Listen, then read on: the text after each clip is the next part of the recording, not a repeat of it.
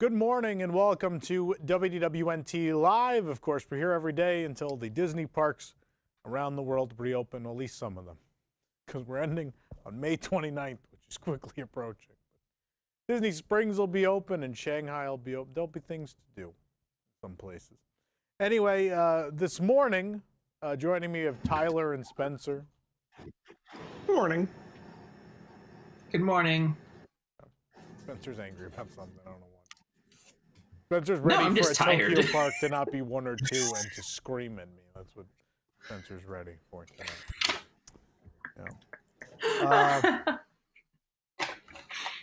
Yeah. So we're here this morning, and this is something I've been wanting to do for a while. There's going to be a corresponding article on the website eventually also, but we were looking to fill some content here on WDWNT Live, and I thought it'd be fun to do this first for our more dedicated fans, which are definitely those of you who watch the shows. And so we're going to sort of a litmus test for this ranking. We're going to find out what my thoughts are, how I would rank the 12 Disney parks around the world. So that's what we're doing here this morning. Some reminders before we get started. If you'd like to support what we're doing, number one, there's the super chat down in the lower right-hand corner there on YouTube. You could donate that way. You could open up a bag of Lay's or whatever Spencer's doing. They're lemon cakes. I'm having my dinner. Yeah. We pay very well here, so much so that you can have lemon cakes for dinner. They're if you'd 100 like yen, to buy so Spencer yeah. some lemon cakes, there's the super chat down in the lower right-hand corner. For just $2 a day, Spencer can eat lemon cake. Cue the Sarah McLachlan music. Of course, the other way to buy somebody Spencer, paid me. the other way to buy Spencer's lemon cakes is to become a member of the WIGS program, the WDWNT Inner Globe Society. You can join at patreon.com/WDWNT. Starting at just $2 a month, you get post shows for WDW News Tonight and Park Center. You get full res PDF scans of vintage Disney parks paper paraphernalia. Starting next month, there are more exclusive shows, watch-alongs, and things of the like coming each and every week to the WIGS program. Again, you can join just $2, starting point for our WIGS program, patreon.com/WDWNT. Also, we could just buy this boy some lemon cake. They're 100 yen. They're the cheapest possible lemon cakes I could buy. It's less than $1, folks. What's the Less Canadian? than It's $1. 91 cents. Oh, in Canadian, that's like $8. Yeah. Yeah, there you go. Yeah, it's like 70 cents But American, 100 yen in Japanese, and then in Canada, it's $8. But they're shaped like lemons. It's kind of cute. Of course they're shaped like lemons. It's Japan. Everything's Amazing. cute and thematic, including the dentist. Go to the Mermaid Dental Clinic. Oh, right. It has an elaborate backstory about how they Jesus caught Christ. a mermaid, and it was displayed at the dentist. Anyway, we'll continue on. Okay, so this is as simple as it sounds. We have 12 Disney parks in the world. I'm going to rank them from least good to most good. Is the idea. So we're going to start at number 12. Number 12 should be pretty obvious. It's Walt Disney Studios Paris. There's no argument to this. Oh, no, it can't be Shanghai. I mean, I can't genuinely do that. thought you were going to say Shanghai. No, I can't even do that to Shanghai. No, I mean, yeah, that would be mean. And we're looking at one of, if you haven't seen these on YouTube, we have a Walk in the Park series I did for a little while. Some people really like them, but a lot of people haven't seen them. And in one particular series, I toured all of Disneyland Paris, but I also did Walt Disney Studios Paris. These are really in-depth, long tours. They're like 15 minutes each, and there's multiple parts to each one. Really gives you a full idea of the park, at least from the vantage point of a first-time visitor, which I was when I filmed this. This park. Well, This one was pretty short. This one was pretty short. Watch along, like for director's commentary or something. I mean, I think anything I needed to say, I just said in the video. I was just talking to people while I walked around. Oh, so you do we talk don't in them? want to Okay. People can go watch these whenever they want. Yeah, so this park, now let me explain something. I legitimately like this park, even though it's open for 9 hours a day. I legitimately like this park. And I like this park because if you came from here, if you grew up going to Florida and you like the MGM studios, there are some moments of nostalgia that don't exist here anymore that you go in. That doesn't make the park good, but I think as someone who grew up with MGM and liked that park, there are things you'll like the fact that there's a big Earful Tower there. That's great. There's still like some of that 30s Hollywood vibe in some places. Is it as great as Hollywood or Sunset Boulevard? No, but it's there. They have some entertainment that's more reminiscent of what the park had when it opened. Then there's some redeeming things. I think Bistro Chez Remy is one of the most well-themed restaurants Disney has ever built. I think their current iteration of the Tower of Terror that they redid for Halloween and has just stayed is actually really good, and it's a lot for me to say, considering I think that's the worst version of Tower they've built, that same version they had at DCA. What else? Oh, and then they have two of the best stage shows in the history of the parks, which is Mickey's the Christmas Big Band show, which again is only for the holidays, but it's sincerely fantastic, and then Mickey and the Magician, which is also really incredible. Then for oh, go ahead. There was a rebroadcast of Mickey and the Magician, like the professional shoot. I think we just put up the article for that. They could just so you can go watch the professional shoot. They can watch my shot of it, though, which I think is also very professional. I shot the show. Yeah, you could do that, too. YouTube.com/WDWNT. Yep. But also you can watch Disney's, whatever you like. Oh, yeah, this was during the 25th anniversary. Forgot. I mean, obviously, there's a lot of bad. There's a lot of bad in this park. So, like, just looking at what I'm looking at now, like the interior of those stores are as plain as could possibly be. There's nothing really wrong with this courtyard. The fact that the main street is like in a building, it's a fake Hollywood set of like Hollywood Boulevard is weird. It's kind of junky. And then once you get through stage one, the park is hideous. It is ugly. I mean, some of these buildings aren't even like real permanent structures. So you'll see not on Soundstage 1, but the other ones like 2 and 3, which are hidden behind here. It has that like stucco front facade piece, but then the theater itself is actually like a temporary structure. It's kind of like a tent building, like between two stucco walls. It's a really ugly, bad park. It's the cheapest one they ever built. It has a lot of junk in it. Crush's Coaster is legitimately, I think, the worst Disney attraction ever built. The food, the park is mostly inedible. I can't think of meals I've had here, other than Chez Remy, which I think is pretty solid. There's nothing I want to eat in this park. I want to run away every time I'm hungry in this park. It's a rough one. It's real rough. The first of anything I saw for this park was like the tower reopening. And I remember watching a video of somebody walking through this building, and I thought that this was a temporary thing. I was like, oh, cool. They built like a Hollywood street for the tower opening. But then, no, this is just how it normally is. I don't hate stage one, again, because I think it doesn't work, but I think, again, the nostalgia thing kicks in. So, like, that backdrop reminds me of Great Movie Ride, the load area. There's some facades that are copied. So, like, the gossip column is just Crossroads. That's Oscars, the gas station. And then there's some things that feel kind of like different areas, like the backlot and stuff. When you go into these shops and into the restaurant, there's some areas that feel like certain restaurants and stores at MGM. So I do have these nostalgic moments, but I'm able to separate that from the fact that the park is just legitimately terrible. Is is stage one, though, supposed to be like some kind of transition, like story, like in-park story-wise, though, where like you're going back to like Hollywood? No, you're on a set that emulates 30s Hollywood, because the story of the park is not that you are in 30s Hollywood. The story of the park is that it is a studio in Paris. To my understanding, that's all of the thematic consistency of the park, is that Like MGM, which I think for the most part, other than Hollywood and Sunset Boulevard, the idea was you're actually at that place. I think that was also the idea here. Oh God, the Hepcat.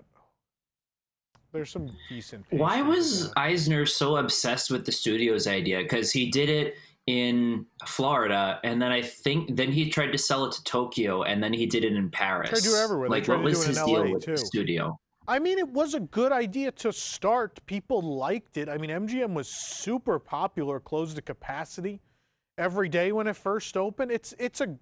When you run a movie studio, like having a park that can continuously change and evolve with every movie release you make and stay current without like not being like Magic Kingdom where there's these thematic lands and every attraction is a multi-year, multi-million-dollar investment. The idea that you could rotate through shows and entertainment and different things related to your current movies and always be in this state of flux is not a bad idea. There are bad ways to do it, but I don't think it's a bad concept. I think it worked for a long time until they decided, and I believe they decided it didn't work. I don't believe the public decided that the concept didn't work, because Universal still exists. I mean, certainly the park has changed a lot too, from getting away from real production, but thematically it's still, you know, a studio park. Were you there when Cinemagique was still around? No, Cinemagique was gone. I didn't get to see Cinemagique. We are ranking parks on their current iterations, though, as they exist today. So this is a park without Cinemagique. This is a park without a whole left side. Because Rock and Roller Coaster, but I would rank it even with Rock and Roller Coaster. I mean, it's still last, even with what they've removed at this point. I'm not. Yeah, the theming of Rock and Roller Coaster came into my mind when I was thinking about my listing as well. But like this one's not even as thematic as the Florida one. It's themed to him wanting to develop like a technology where you can sync a live concert to a roller coaster. It's weird. The facade is terrible, though. Oh, it was awful. It looks awful. like a CNE thing in Toronto, which is just means a temporary roller coaster. If you want to relive Rock and Roller Coaster, we painstakingly filmed the facade, the queue, and the ride. It's on our YouTube channel if you want to see the Paris version. I wanted to make sure it was well documented for future generations.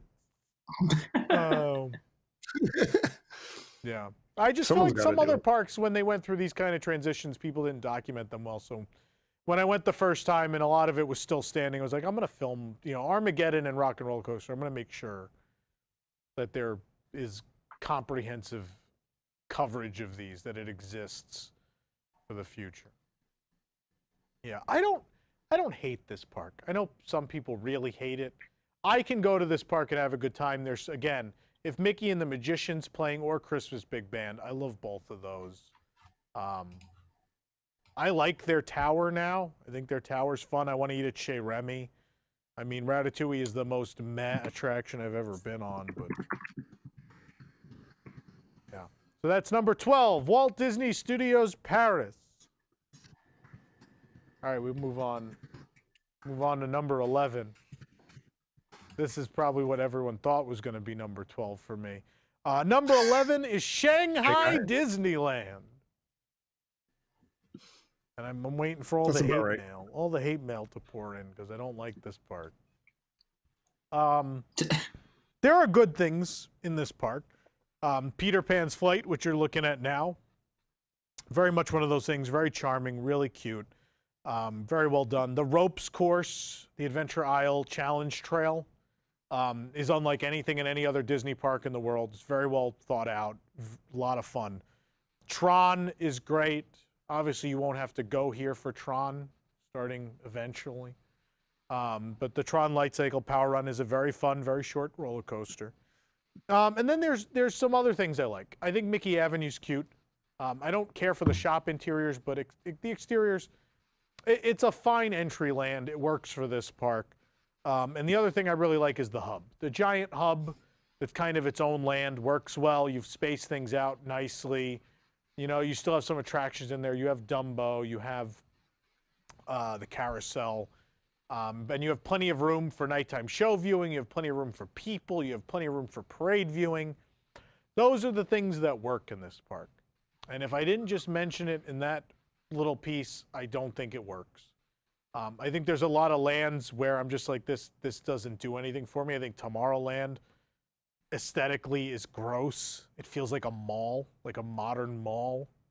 There's nothing interesting about it. It's just like there's no details to their Tomorrowland. It's literally just swooping facades. They're just swooping facade shapes. There's no props. There's nothing. There's no story. You have no idea where you are, when you are, what anything is. Like, why am I going into the game grid of Tron? Okay, there's a gun thing that zaps me in. I don't know, is NCOM here? Is this like its own thing? Why is Buzz Lightyear here? How does Buzz Lightyear exist in the same universe? Who knows? Buzz Lightyear never fits in. It doesn't, but like they built this from scratch. In any park. The fact that, but they tried because they removed the toy theme in that attraction. He's not a toy. Like, you're actually a space ranger going to help him. Yeah. On a mission, but I don't know. Their Fantasyland's kind of junky. There's a lot of bad sight lines in it. Like they literally just replicated the Winnie the Pooh ride from 16 years earlier at the Magic Kingdom in 2016 in a park that was supposed to be radically new and amazing. They built that junky Winnie the Pooh dark ride for whatever reason. That was like a last minute thing just to add capacity, wasn't it? Like, it was the cheapest option. Good decision though. Their Seven Dwarfs Mine Train is a waste. If you want to, I love that attraction at Magic Kingdom. And then you ride it in Shanghai, you're like, oh, I can see like a city and smog from this. There's no good views from it. And then the end is not nearly as good. The end doesn't have the cottage and everything. It just has like this fiberglass dopey waving. Tree. I don't like Adventure Isle's kind of bland. What could have been a really interesting land, I think, is really bland and weird. I think the Pirate Land completely misses the mark. I don't think it captures the movies at all. I think it's way too cartoony. I don't think anything looks believable in it. Everything's got that like produced feel, even though it's supposed to be like, I don't know if you're in the, I don't know, what is it supposed to be, the 1800s? I don't know. Yeah, it doesn't at all feel like you're in the world of the movie, or I don't know. The castle's good. I really do like the castle. I didn't have the castle on my good stuff. I think the castle turned out really well. But there's just a lot. They have Toy Story Land, which is always a waste. Just junky, barely themed. I don't know. It's a lot of bad sight lines in this park, which is like you're looking at one now. I see that show building right down the center of that facade as clear as day. Yeah. That's just, they're hallmarks of Imagineering in the 2016 to now generation, and I'm not always crazy about everything they do now.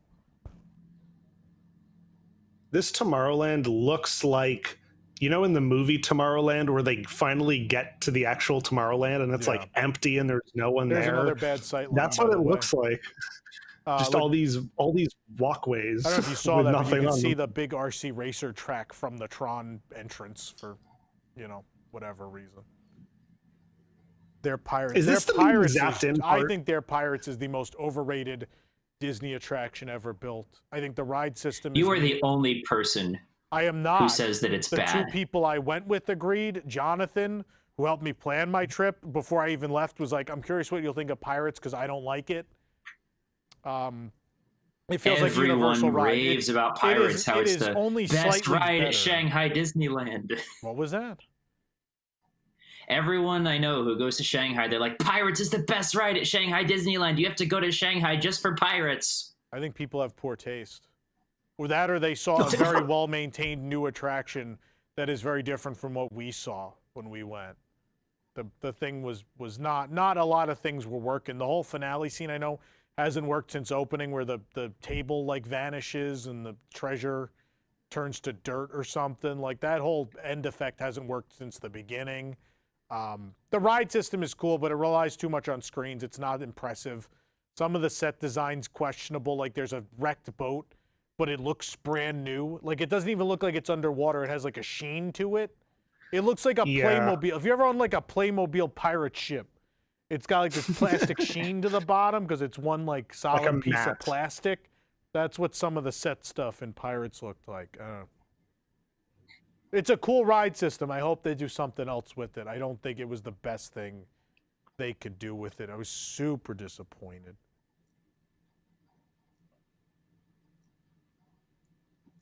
Yeah, I'm not. This park doesn't do anything for me. I'm in no rush to return under any circumstances.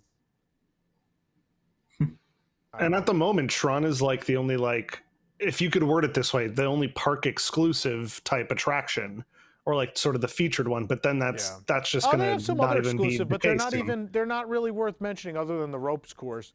The Roaring Rapids is junk. The animatronic turned out bad. You can see like his whole neck crevice, and all it does, like the breast of the body does it. The concept art was so cool. And then to see that figure, and it's just like this big like puppet head that just swivels from left to right. It was super disappointing.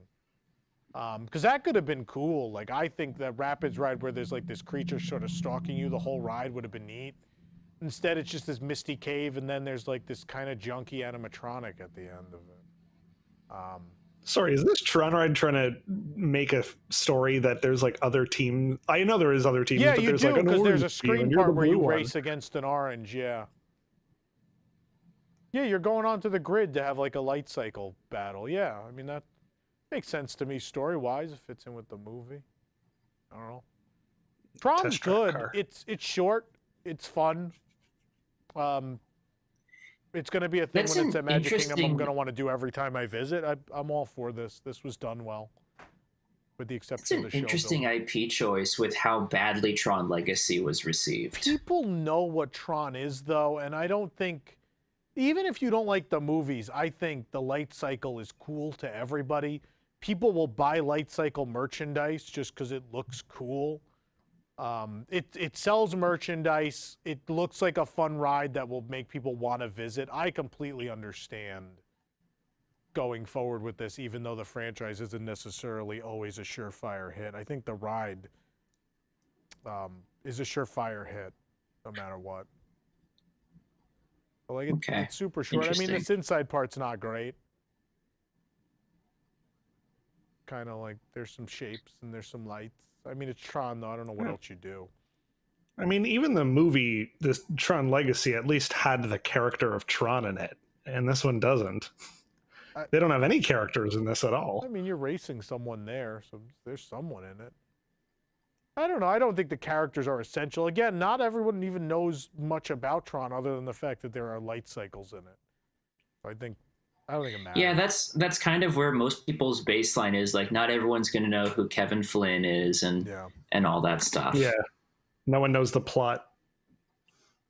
It's like Singing in the Rain. Which is sad because those are actually good movies too. Like, I do like Tron Legacy, despite some of its flaws. But it's kind of sad that people, you're gonna, once it opens at Disney World, you're gonna get more recognition from the ride than the movies, I would bet. People are going to know Tron because of the ride. I mean, I think they know Tron in general already. Like, I think people know it exists. I don't think it's something that's outside of the, pop culture subconscious. I think most people, even like people who don't care, know, at least have heard of it, I think. Maybe, yeah. It's been around for a long time. Like, yeah, the 80s movie didn't do well, but people still are aware of Tron. Always have been. Yeah. All right. They keep trying to make that. Sorry, go ahead. I was going to move on. So if you have something to say it. Oh, I mean, I was just going to say, like, they keep trying to make that franchise work, I guess, and the ride must just be part of that. There always seems to be people who want it, but then when you put it out there, the rest of the world's like, nah. Maybe. Anyway, that's all I got. All right, number 10, Epcot. I mean, I ranked it a lot higher, but I mean, the child in me is mad, but the adult in me understands what Epcot is right now. So it is what it is. So what's good about Epcot? I mean, in its current form, I guess. It's not the best version of Spaceship Carshield Earth, is good about Epcot. but we still have Spaceship Earth, which is good. Living with the Land still exists, and that's something unique and different, and you can't see in any other Disney park in the world, which is great. The Seas, the Nemo ride isn't stunning, but that end is still pretty cool with those fish swimming in the real tank. You know, just in total, like just that whole, the ability to go see dolphins get trained and, you know, eat at the coral reef and watch the fish go by. It's a good pavilion. And then otherwise food. I mean, obviously there's a lot of good food in this park. The festivals are a big draw. People like them. There's fun stuff to do at festivals. So there are good things about Epcot, but the bad really is that everything of value otherwise is gone. And there's not a whole lot to do. Like, people complain that Hollywood Studios didn't have a lot to do, but I think right now Hollywood Studios, even though they've reduced capacity despite claiming it's an expansion, there's more to do than there is at Epcot. I mean, there's a lot of shopping and dining, but just as far as attractions, and I use attractions loosely. It doesn't have to be a ride, but there's not a lot. I mean, the Mission Space, which no one really likes. There's New Test Track, which hasn't aged well. There's the Figment ride, which is trash. There's a short film festival, which is a bunch of shorts in also 3D trash. that you can watch at home. Awesome Planet is garbage. I'm not the biggest Soarin' fan, but I guess I'd put that on the positive side. People really like that attraction. I mean, but even that's not as good as it was. American Adventure is great. It's another cool old Imagineering thing you can see. They used to have a great nighttime show. Now they don't. I don't know. Used to have the greatest nighttime show at any Disney park. Was boring. I think it's way more boring now. I know Guardians will do a lot to dispel that, but they're also getting a Ratatouille ride that I already don't like in Paris. So I didn't know there was a Japanese version of Spaceship Earth. I should try that. Maybe if you hit it, the ride like has an actual ending.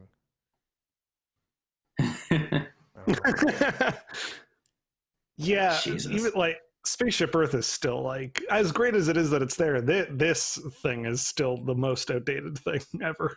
Yeah, but I also don't want the update they're bringing in, because they're gonna like thematically crush, you know, this attraction, and they're gonna mess with scenes that haven't been touched since the 80s, and really just moving figures around doesn't tell your story any better. So maybe just leave them where the hell they are. A lot of their choices baffle me. It's too bad that they couldn't have kept the Jeremy Irons version and just spruced up the finale, because that was what was really outdated. Otherwise, it was fine. The finale before they did all this. Though. People were talking on screens like across the world. That is still very much the world. It still looked like it was from 1994. That is 26 years later, and it's still like relevant. They were talking on screens to each other. It's what we do now. Like, it wasn't outdated. It looked like it was 1994. They just needed to reshoot it. That's it. No. They have to keep chasing the future. Okay, maybe you want to change the clothes on the animatronics, but even then, they were wearing normal clothes. Like, I think the grandpa's wearing like a sweater vest. Like, they weren't wearing anything like specific of the time. I don't know. The screen is so dark every time. Yeah.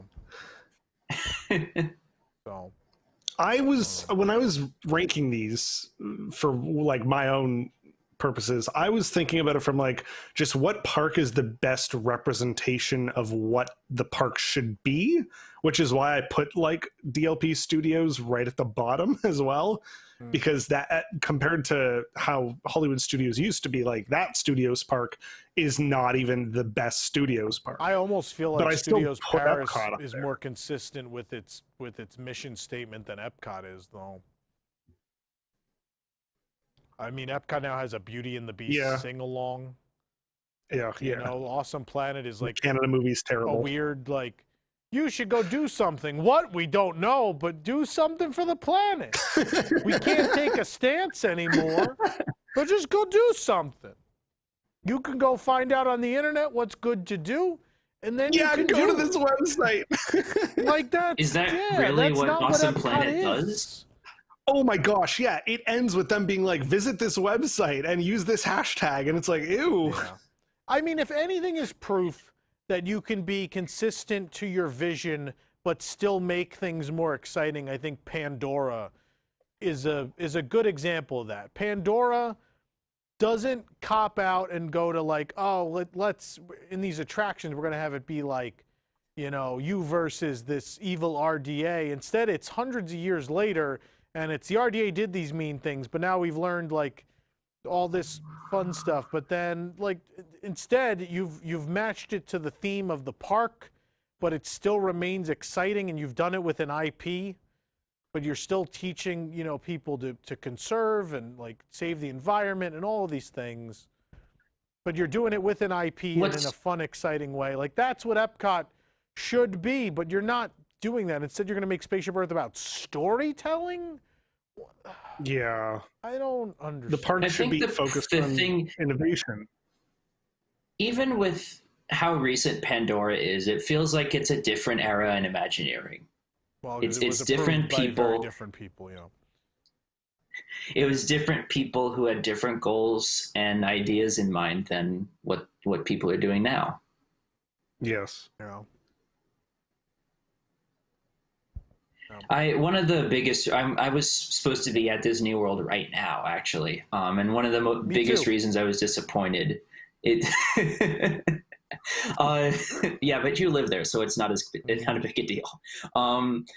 I was disappointed because I wanted to see Spaceship Earth before they basically bulldoze half of the ride. I'm really disappointed that I might miss out on that now. When I come back next year. Yeah. All right. That's all I got there. We'll move on. Number 9. Number 9. Hong Kong Disneyland. Oh. There's not enough. There's not enough in it. What it does have, there are some things that are so great that it eclipses at least the parts I've listed already. That's one of them. Mystic Point. That's Mystic Manor. Mystic Manor is the greatest Disney attraction on this planet currently. And yes, I'm including Rise of the Resistance in that thought process. You know, I understand Rise is great. I'm not saying Rise isn't great. I just think Rise relies on screens in some places where I wouldn't have. In Mystic Manor, I feel like when they do use screens, it's so well done that I don't even think about it. That's when you're using screens effectively. When a guest doesn't even think about the fact that there are screens and projections being used, that means you've done it right. And in Rise of the Resistance, I very much am aware that the Stormtroopers are on screens. I'm very much aware of that. I'm also aware that the animatronics aren't the best you're capable of. They're definitely not the shaman. They have some funky moves. All that still, it's a great attraction, but I'm trying to reason why I think Mystic Manor is better, and I think it's better because it's more quintessentially Disney. It combines so many of the great things they've done before in a thoughtful new way. It's like a 1960s Disney classic that was somehow built in 2013. It's really wonderful. Great story, great characters, beautifully laid out scenes, really fun, great music. Amazing queue. Yeah, I mean everything about it, top to bottom. The little land it's in, the restaurant next door is great. I love several dishes at that restaurant, are really great. Love it. Love Mystic Point. Love Mystic Manor. And then you also have Grizzly Gulch. I think Grizzly Gulch and Grizzly Mountain Runaway Mine Cars are it's really underrated. It's a very cute little frontier land. It's got a lot of charm. It's laid out really well, where this roller coaster is on both sides of the main pathway. And it's a one that the whole family could go on. It's the Everest ride system, but it doesn't have as big of a drop or anything. It's fun for anyone of any size. It's a really fun backstory. Cute animatronic bears. It goes forwards and backwards, and there's explosions, and it's just a really pretty land. It's a land I want to spend more time in. I wish there was more in it. I wish there were more. I wish there was a shop.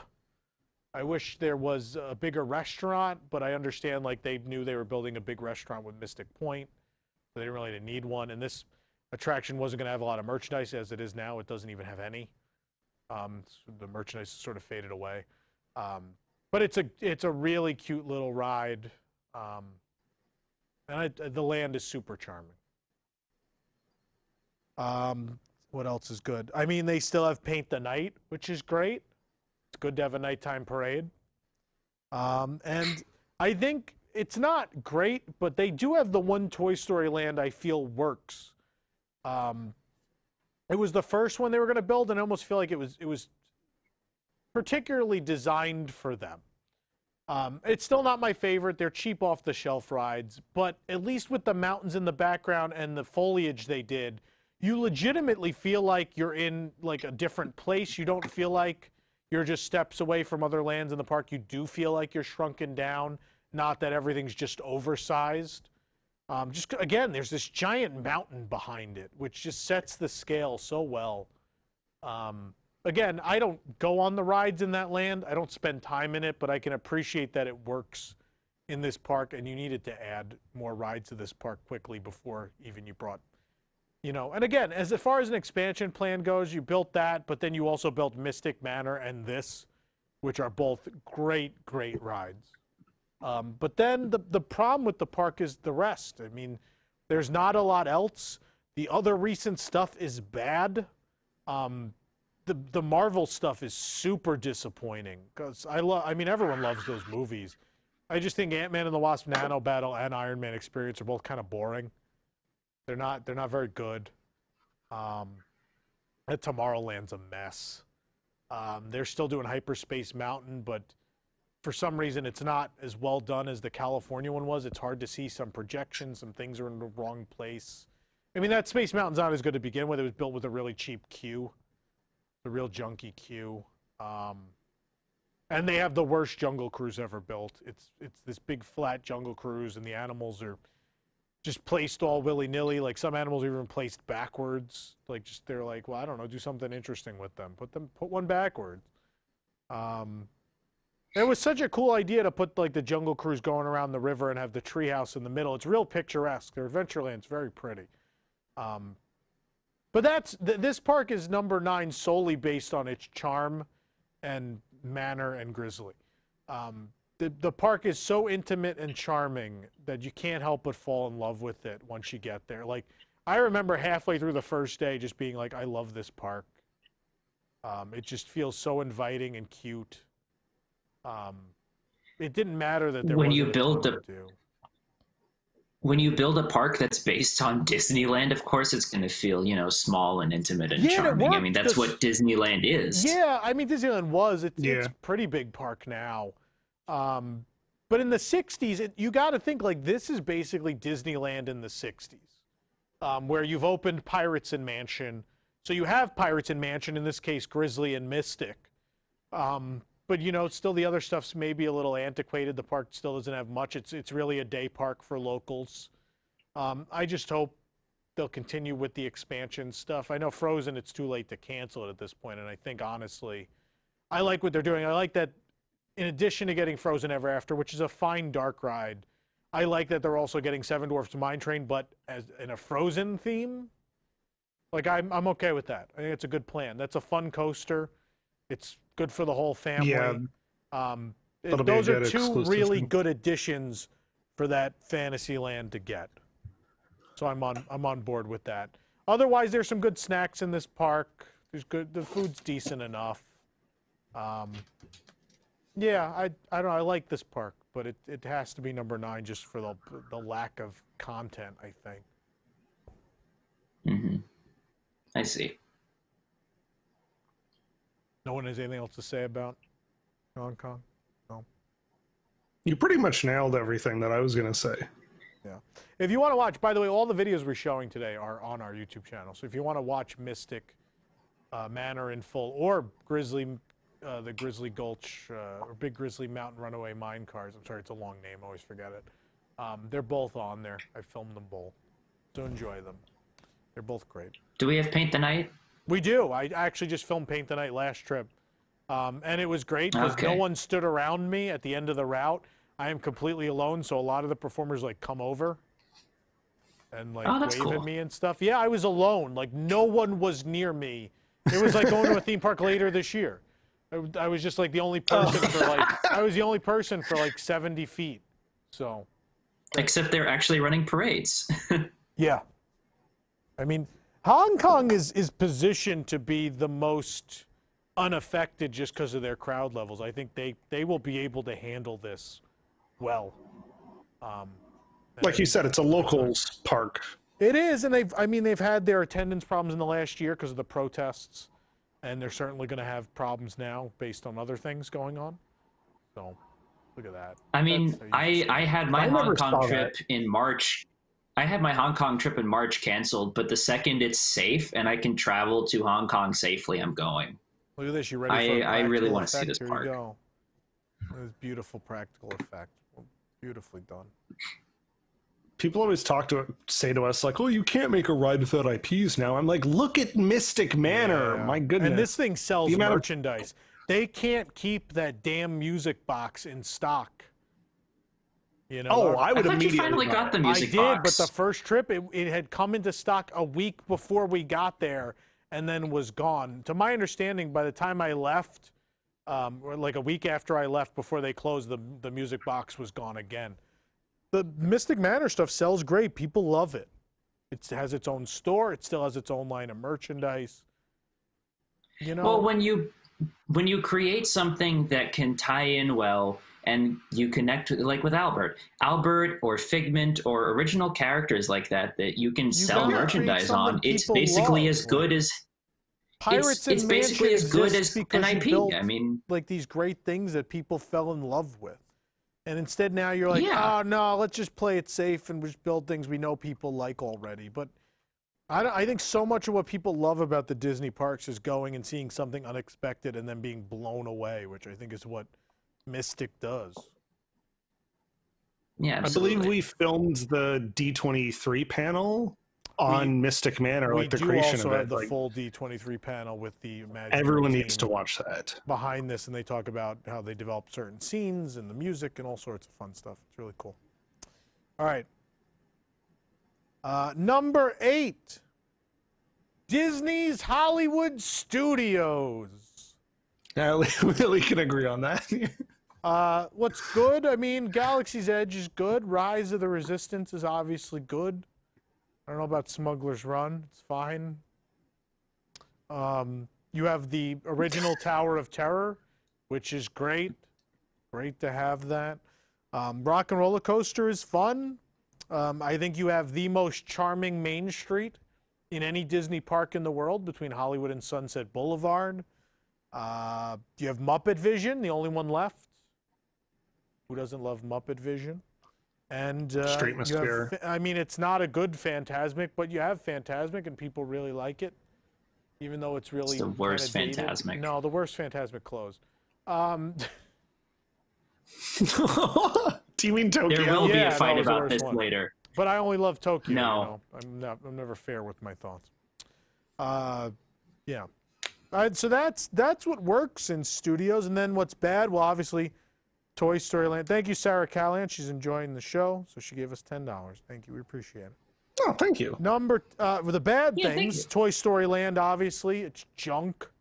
I don't know how you build a land without shade in Florida. You've been building lands and parks here for 40-something years. You know what you're supposed to do. It's garbage. You budget cut stuff out of it. You have a lot of old shows. Why they still exist, I don't know. You built whole, like, little lands for Mermaid and Beauty and the Beast. Why are these shows still running? For the love of God, develop something new. Yeah. Like, what are you doing? Grand Avenue, the worst land in any Disney park in the world.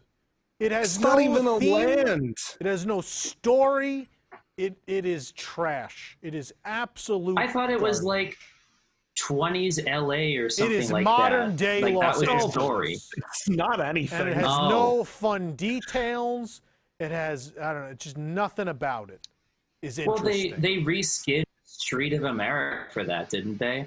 Yeah, it was That's a what it facade, but is. like even the reskin isn't interesting. There's nothing interesting about those buildings. They made like one, oh look, it's a meat market, but there's no like fun details. There's like, oh, we hung some meat in the window. Isn't that fun? No, that's not how details work. You're not setting any sense of place or story, because that's what I mean. Like you said, oh, isn't that 20s LA? No one even knows when and where they're supposed to be in that land. No one has any idea. The Muppets certainly don't even make sense there. Pizza Rizzo, they had to make it so it's a New York pizzeria opening an LA location. Why didn't you just make it New York? What are you doing? And the other thing is they've killed, this park has no unique personality. You just now have themed lands based on IP. This doesn't make this different from a castle park. It just feels like everything else they've built in the last couple of years. But there's no consistency in this park. I don't understand. The theme of the park is movies. The theme of the park is just that movies exist and we like them. It's stupid. Yeah. It's stupid. We hope you can dine at whatever's left at this here Disney's Hyperia XL theme park. This would be park number 11 if Rise wasn't as good as it is and you didn't have Tower and those good things I mentioned. I would put this park at 11. It would be almost as bad as the other studios. I think if you go to the time period before Rise opened, I think this park is number 11. With Rise open, yep. I think it puts it here. We went for stage 89, and I think we spent the least amount of time at studios. Yeah. Like, after you've done everything there, which is at that point a year ago from now, not that much, there's nothing to really bring you back. Yeah. Nothing changes. Why can't you have this Beauty and the Beast stage, which, like, why can't you do more than one show there? Or why can't you just there are put places. show there?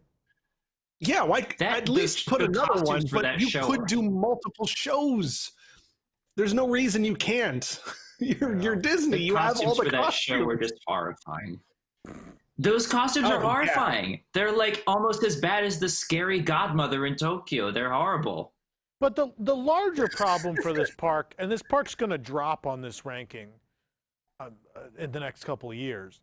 The problem with this park is there won't be any uniqueness to it because already, I mean, Galaxy's Edge already exists. It's in California, and then Runaway Railway is going to exist at Disneyland in California. So again, if you've been to Disneyland and Runaway Railway is going to exist in other places, and so is this at some point. Paris is going to build some Star Wars thing at some point.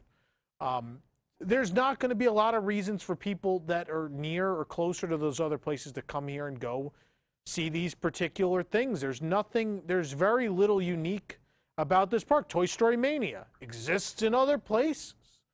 What am I going? I'm going to go to this park specifically for what? Slinky Dog Dash, an outdoor roller coaster with no theme. Oh yes, what a unique thing to go visit this park. I mean, Rock and Roller Coaster is unique, and it still draws people. And Tower of Terror is very distinct compared to the ones across the world. Those are your draws. Those are what's unique about this park. Those aren't going to live forever. Like, clearly with this management, those are not going to live forever, well, especially Rock and Roller Coaster. You don't think Tower of Terror is going to stay there forever? I don't. They'll fight with CBS at some point.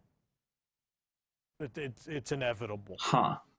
It might even be some Guardians. Unless they buy the Twilight Zone, I don't think they're going to. There's no reason to. CBS would. I also don't think CBS would let go of it. They're already retheming Rock and Roller Coaster to Iron Man, and we have Iron Man, and they already have a tower that's been rethemed to Guardians. Yeah, I can't imagine they wouldn't just turn that whole street into Marvel. I mean, they don't have the rights. I think Marvel's going to Epcot. But I mean, there will certainly be other Guardians. Things. There will certainly be with other Guardians, things. that's going to be at Epcot. And either way, I mean, the Florida ride system is too different. If they were to throw Guardians in there and make it Mission Breakout, it would still have to basically be a new ride because it's so different from the California version. I don't know about that. They'll figure it out. It's not going to happen because we have Guardians, but something's going to happen. Rock and Roller Coasters is not long for this world. I would say in 3 to 5 years, Rock and Roller Coaster is definitely gone. Oh, that's too bad. I wouldn't even base this, like you based this park's merits off of the fact that Galaxy's Edge is there. I wouldn't even do that because it felt like when they were like, okay, let's put this one in let's put this one in Disneyland. Where does it go? Magic Kingdom? No. Well, not Epcot. Certainly not Animal Kingdom. Let's just drop it in Studios. Is the Star Wars park. It's always been the Star Wars park. Yeah. I mean, yeah, but it's with clear Star the Tours land there was already, designed for Disneyland. They were more concerned about thematically fitting it in Disneyland. The transitions are really well thought out. And then you get here and it's like, oh, tile tunnel that turns sideways and turns to rock. Okay. And then like that Toy Story Land transition, I don't need to tell you, is terrible. Like they're legitimately is like Toy Story Land theming on Batuu when you get towards the end of that walkway. I mean, they're the Andy's Yard garbage cans are like in Batuu. Why did they not make a toy box that says Star Wars on it? Why? I'm sure it was the most genius idea too. I know they're not allowed to have fun. Star Wars as toys. Kathleen Kennedy hates fun. Fun is illegal. You know that. I'm gonna write that down. Kathleen Kennedy hates fun. Fun's illegal. You know that. Your Solo movie's too funny. Fire the directors. Yeah, that worked out for them. All right, that's Hollywood Studios number 8. Number 7. No one's gonna say it. All right. 7. Yeah, 7. Thank you. Number 7, Disney California Adventure. Yay, we agreed on this too. I'm surprised you have it this low. What do you mean low? Cars Land is like your There's favorite thing ever. There's a lot of garbage ever. in this park, though. Outside of Cars Land. This park would have been another 2 up, I think, in 2013 or 14, even maybe 2017. The last 3 years basically before Pixar Pier. The last 3 years have been catastrophic for this park. Pixar Pier and now Marvel thematically crushed this park. And I mean they were going in the right direction. Obviously, Cars Land I think is the best themed land they've built. I think it's inviting and everyone wants to go to it. It's unique. It's only in one place. It feels like enough of a reason to want to go to California. It feels special because it is. It is a very you're looking at Halloween now, but that's the other thing they do great. Their seasonal stuff is just better than anyone else in the world, and I that includes Tokyo. I think they do seasonal stuff better in California than anywhere else. This is a great land with great food. This park has great food. That's another reason this park is beating a lot of other parks. I can name a lot of places I would eat in this park, I think. Even like Award Wieners, I don't like the hot dogs, but they do like these loaded fries all the time that are really great. They do the funnel cake fries there, which are awesome. Schmoozies consistently has the best desserts at any Disney park in the world. They did that peanut butter and jelly mummy donut. They've had some really great shakes the last year or so. That cookies and cream shake is outrageous. Flo's has always had a really good menu. I like the current menu now. Even the vegetarian pot pie is delicious. Great. Their fried chicken's as good as Plaza, I think. Then even you get to the back of the park. Paradise Gardens Grill has a really good menu that changes seasonally, and generally everything's real good there. You have the Corn Dog Castle. Angry Dogs are pretty good. I like the spicy hot dog. You have the Cookie Num Nums. The Cozy Cones. The flavored popcorn. The chili con carne. Like, I can just go eat at this park. I just want to spend the day eating at this park. I didn't even mention Carthay Circle, which is a great sit down for dinner. Even I like Taste Pilots, not Taste Pilots anymore. Now it's Smoke Jumpers, but that's good. You have Ghirardelli, the Bread Tour, which is fun. A lot of good stuff in this park. Also, Mission Breakout, which despite what anyone says is a fantastic ride, way better than Tower there ever was. You have World of Color, which I think is still the nighttime show to beat all nighttime shows, including its Christmas version. Grizzly Peak Airfield was a great update. It's a really fun theme. The Frozen musical was better than the actual Frozen musical on Broadway. This park has a lot of great. The problem is there's a lot of junk. There's this weird Avengers campus that's going to be crammed in. Pixar Pier is one of the worst things they've ever done. It's thematic trash. You still have a lot of junky rides. You have a lot of those pier rides that they kept are kind of blah. Grizzly River Run's not the greatest thing ever. Filler Magic is, oh, it's so bad that they shoehorn that in. It's such junk. So there's some things that really hold this park back from being 2 or 3 more rungs up. But what I do love about this park is spectacular. What I'm hearing is that before I visit California, I need to starve myself so that I can snack the whole way through. The food is so good. A lot of good food. The separate hotel entrance is long gone. What's this? Oh God, look how cool that is. They don't have that anymore. That closed a long time ago. But then this Christmas show is so great. I mean, they do the festivals too, which are solid. I don't know if they really add anything to this park. I think they kind of hurt this park more than they hurt Epcot. I think operationally they stopped them from doing parades anymore. But I'm curious, would you put World of Color above Illuminations as a nighttime show? Personally, yeah. I know a lot of people wouldn't, but I like World of Color better than Illumination. The show looks more like intimate, like the way it is wrapped around, like it's not as big a lake as Illuminations is. Beautiful way to do all these things they had done already, and certainly there was a lot of new technology, and it was revolutionary. But no one, like the Bellagio had a fountain. But like the idea of like we're going to use lasers and lights and all these other weird things to do a water-only fountain show using like that Bellagio fountain technology. And the fact that it's going to make you feel emotions and, yeah, I mean, World of Color I think is very special. I think it's a very cool and special thing. Yeah.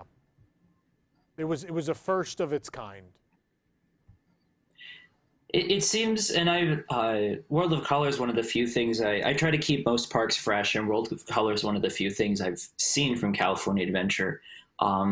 It feels like the best way to integrate IP into something there's a lot of wrong ways to integrate IP and to shoehorn it in, but I really feel like they were able to use it well with World of Color, even though it kind of is a clip show essentially, but the technology that lays under it is spectacular. It's a clip show, but it also isn't. Like there is like there's a driving narrative, which is World of Color, like the song. I mean, it goes through, the blue rolling sea, and you start with Little Mermaid, and then the sky, you have like Buzz Lightyear and WALL-E, and you go through and up, and you go through the sky and into space. It has a very natural flow to it, and there is a story to it. Is it a clip show also? Yeah, but I think Happily Ever After took the story mold from World of Color, and that's why it works. You use a number of different movies to tell a narrative, and give a message and that's possible to do. Yeah. There's some shows that don't do that very well. Like the Disney World version of Once Upon a Time, it just doesn't work. I mean, Once Upon a Time I don't think was some revolutionary thing in Japan either. But no, it wasn't. Well, it was revolutionary to us, but it wasn't for Disney. Yeah, Once Upon a Time is fine. I don't think it's anything great. I mean, certainly the Japanese version was better, but I don't think either was like a thing I pined for. No, what I mean is that it doesn't really work as well as Happily Ever After and World of Color do. And I think that they've really they figured out what works, and it's the World of Color where you have this underlying kind of narrative to it like this. Yeah, the reason I put it so low was for stuff like Pixar Pier, where it didn't need to be rethemed. It was perfectly fine as like the boardwalk kind of aesthetic, especially because it was, and it was shoehorned not shoehorned. It was placed around the coaster, which is meant to be a boardwalk coaster. And then just what they did by making it all Pixar, like the color scheme for Pixar Pier, I think is great. But it aesthetically, changes theme as you walk around, like it changes time periods. So like you go to like 60s Googie style with Incredibles, but then like you're back in the 30s again with the Toy Story section. But then, you know, you're in like the 60s and 70s with Inside Out. It's all over the place. Forcing it to be Incredibles was probably the worst thing. Yeah. It could have been fine as that. It could have just been a coaster at Pixar Pier. But like you said many times, babies on sticks. Nothing says effort like a static figure. Yeah, and I won't deny, like, the process of updating this park was certainly a lot easier than what they're going through with Epcot. Epcot had a thematic vision that you had to keep true to. This park really doesn't. You just have to find a loose way to tie it to like the company's history in California, which is what they did. I mean, Cars Land is car culture and California go hand in hand. It made sense. It's Route 66, another big part of California's history. Absolutely. Like, it worked. You found a way to beautifully tie IP into a park where it makes sense. You know, 30s Hollywood and the arrival of Walt Disney and the early stuff they did. Again, you really hit the nail on the head. But then with the pier, they didn't know what to do. They didn't know what to do. And then Marvel. And now Marvel is just, I don't know what.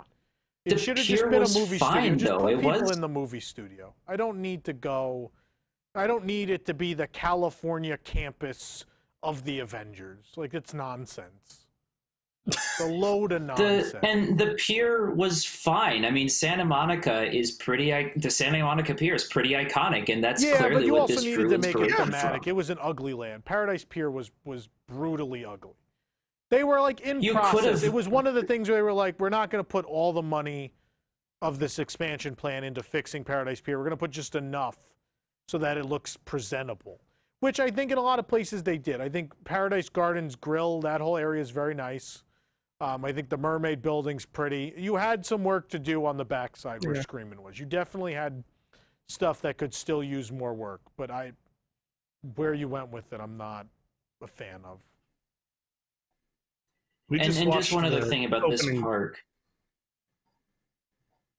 Oh, yeah, go on, Spencer. I was just going to say, just one other thing about this park is soaring around the world should not be here. This should still be soaring over California. Epcot and Tokyo and Shanghai can have around the world. But the park is literally California Adventure. So it's fine. They should just keep it. Like, well, now it's like a cool marketing ploy for the Food and Wine Festival. I think it's pretty smart. Yeah. You have both, run both. It's like, the thing is, like, as fans, we all dislike the around the world, and clearly like most of the public agrees, at least in California. But if you do both of them, then like you give people a reason to ride it twice a year, to ride each version, right? And I'm not opposed to that. I guess. I mean, they could also in theory do one theater runs around the world and the other one runs over California. Run into capacity problems, and it just depends on a given day what people want to ride. You don't want to do that. They were going to do that with Star Tours.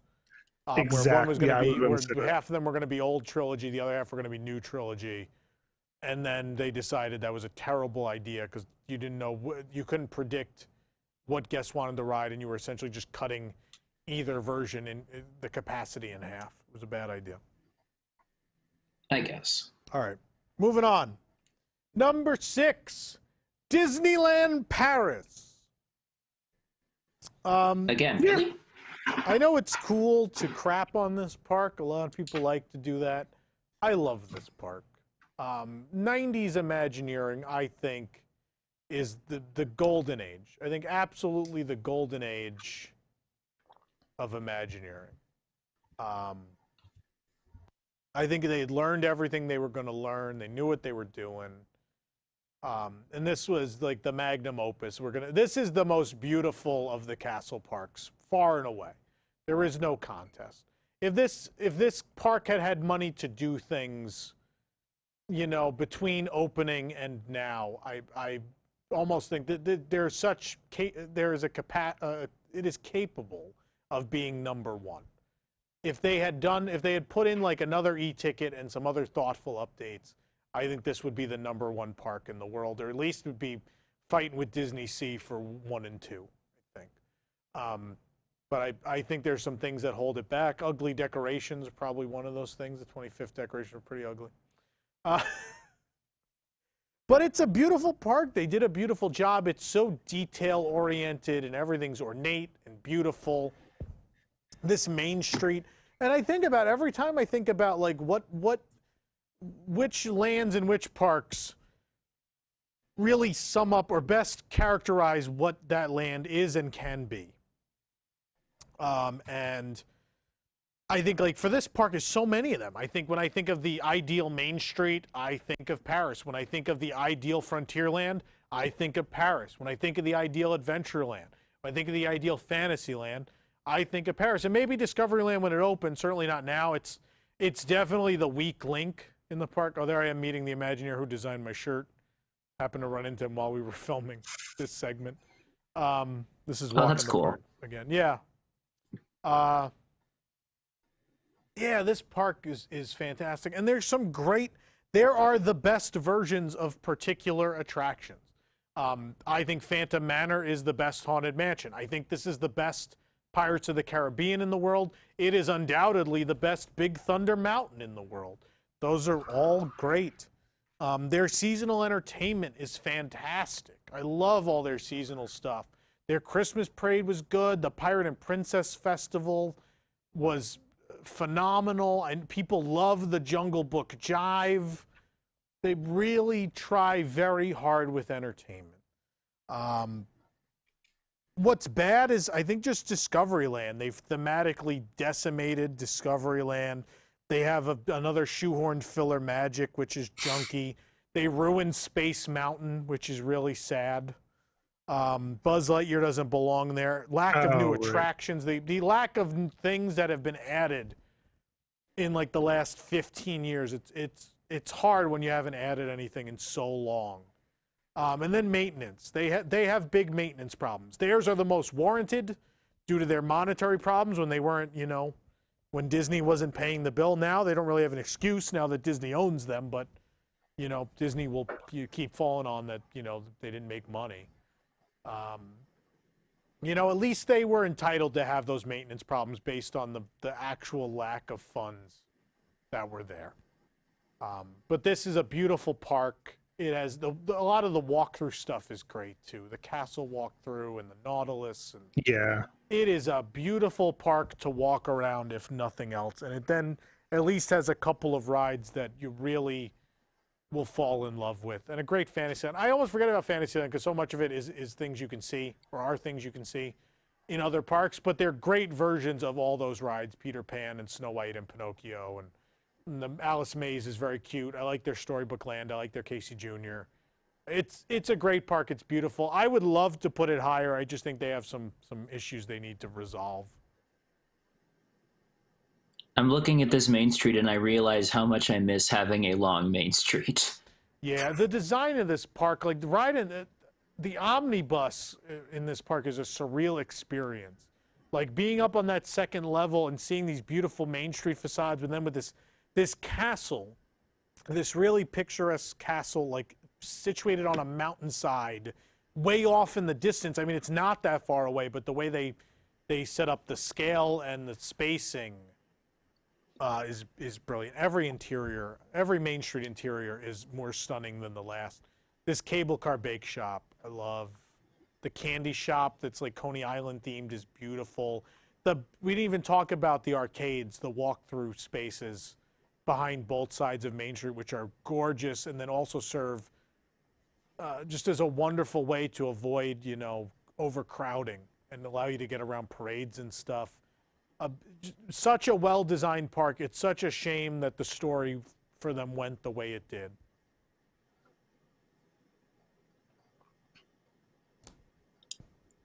This is the park that I have always wanted to visit the most. I've wanted to go to Paris since I was about 4 years old. Long before I knew anything about Tokyo, I knew about Paris. It just, there's so much. Every time I look into it, there's always something that stuns me. Like, I'm watching this video right now, and just Main Street makes me want to go. I want to fly to Paris the second I can. The pretty This part. is, wow. The only thing that holds them back is food, though. The food's bad. Not as bad as people say, I think. I've been to enough places that I really actually like, but their places that are bad are like a new level of inedible. Their shopping isn't very Like good pizza Rizzo inedible. Oh, I think worse. I think Colonel Hathie's Pizza Outpost was legitimately the worst pizza I've ever had in my life. Ew. Yeah, Ugh. it's bad. It was worth it to see the interior, but yeah, that's bad.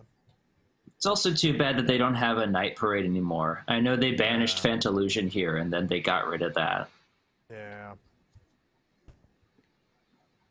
This one was a bit like, when I was thinking about ranking, I was thinking more so just about Discoveryland specifically, because reading like stories about how they made it in, all the concept art and the poster designs, like we did that poster tournament, and the Paris ones were definitely up there for the majority of that tournament. Well, because this was they're the so same, great. Oh yeah. This and Disney Sea have the same story with a different ending. They were both times when Imagineering was allowed to do whatever they could possibly imagine. And unfortunately, because of the market they chose and some other decisions they made, this park didn't succeed.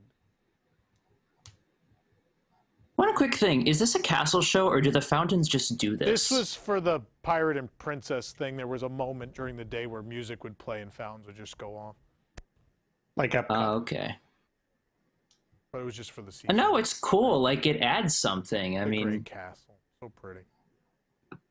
This park also has great music. Like, when I was looking up, like back in the day when you could not find Disney park music so easily on YouTube, like you had to go finding it, and there were websites devoted to like this park's background music and ride soundtracks. That's how I found the Space Mountain ones, which the original ones were amazing. And I kind of like the Mission 2 one as well. This park has fantastic music. The other reason I think I love this park is I think, I know I said it's a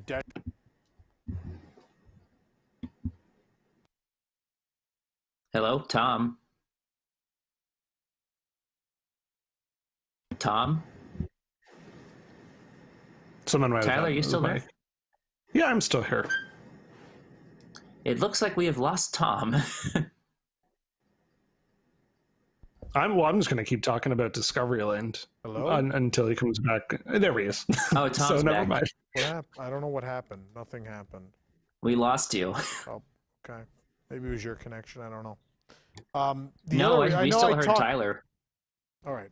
The other reason I like this park, I know I said again that it's bad that they haven't updated or added anything in a very long time, but growing up with Disney World in the 90s, I think you get an idea of what a Disney park is.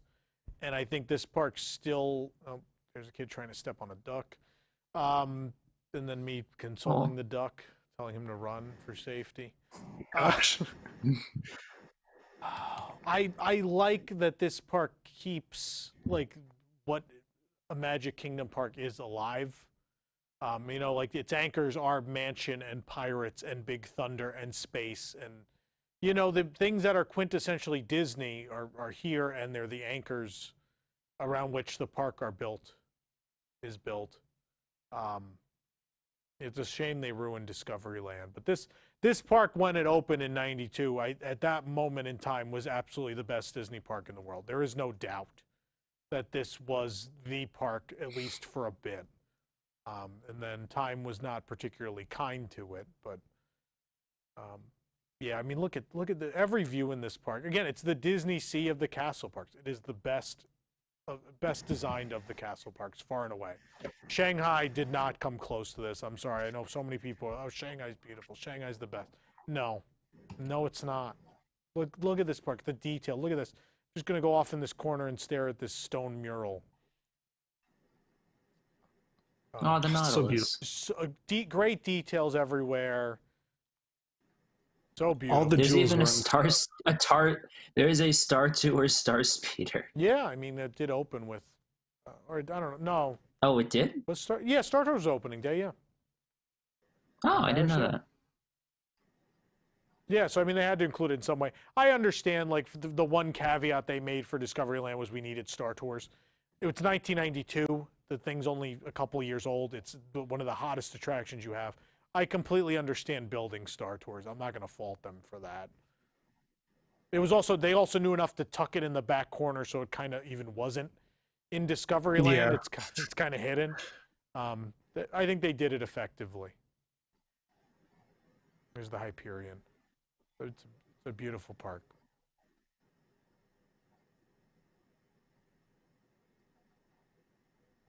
Anything else to say about Paris? No, we're good? No. Okay. Number 5, the Magic Kingdom.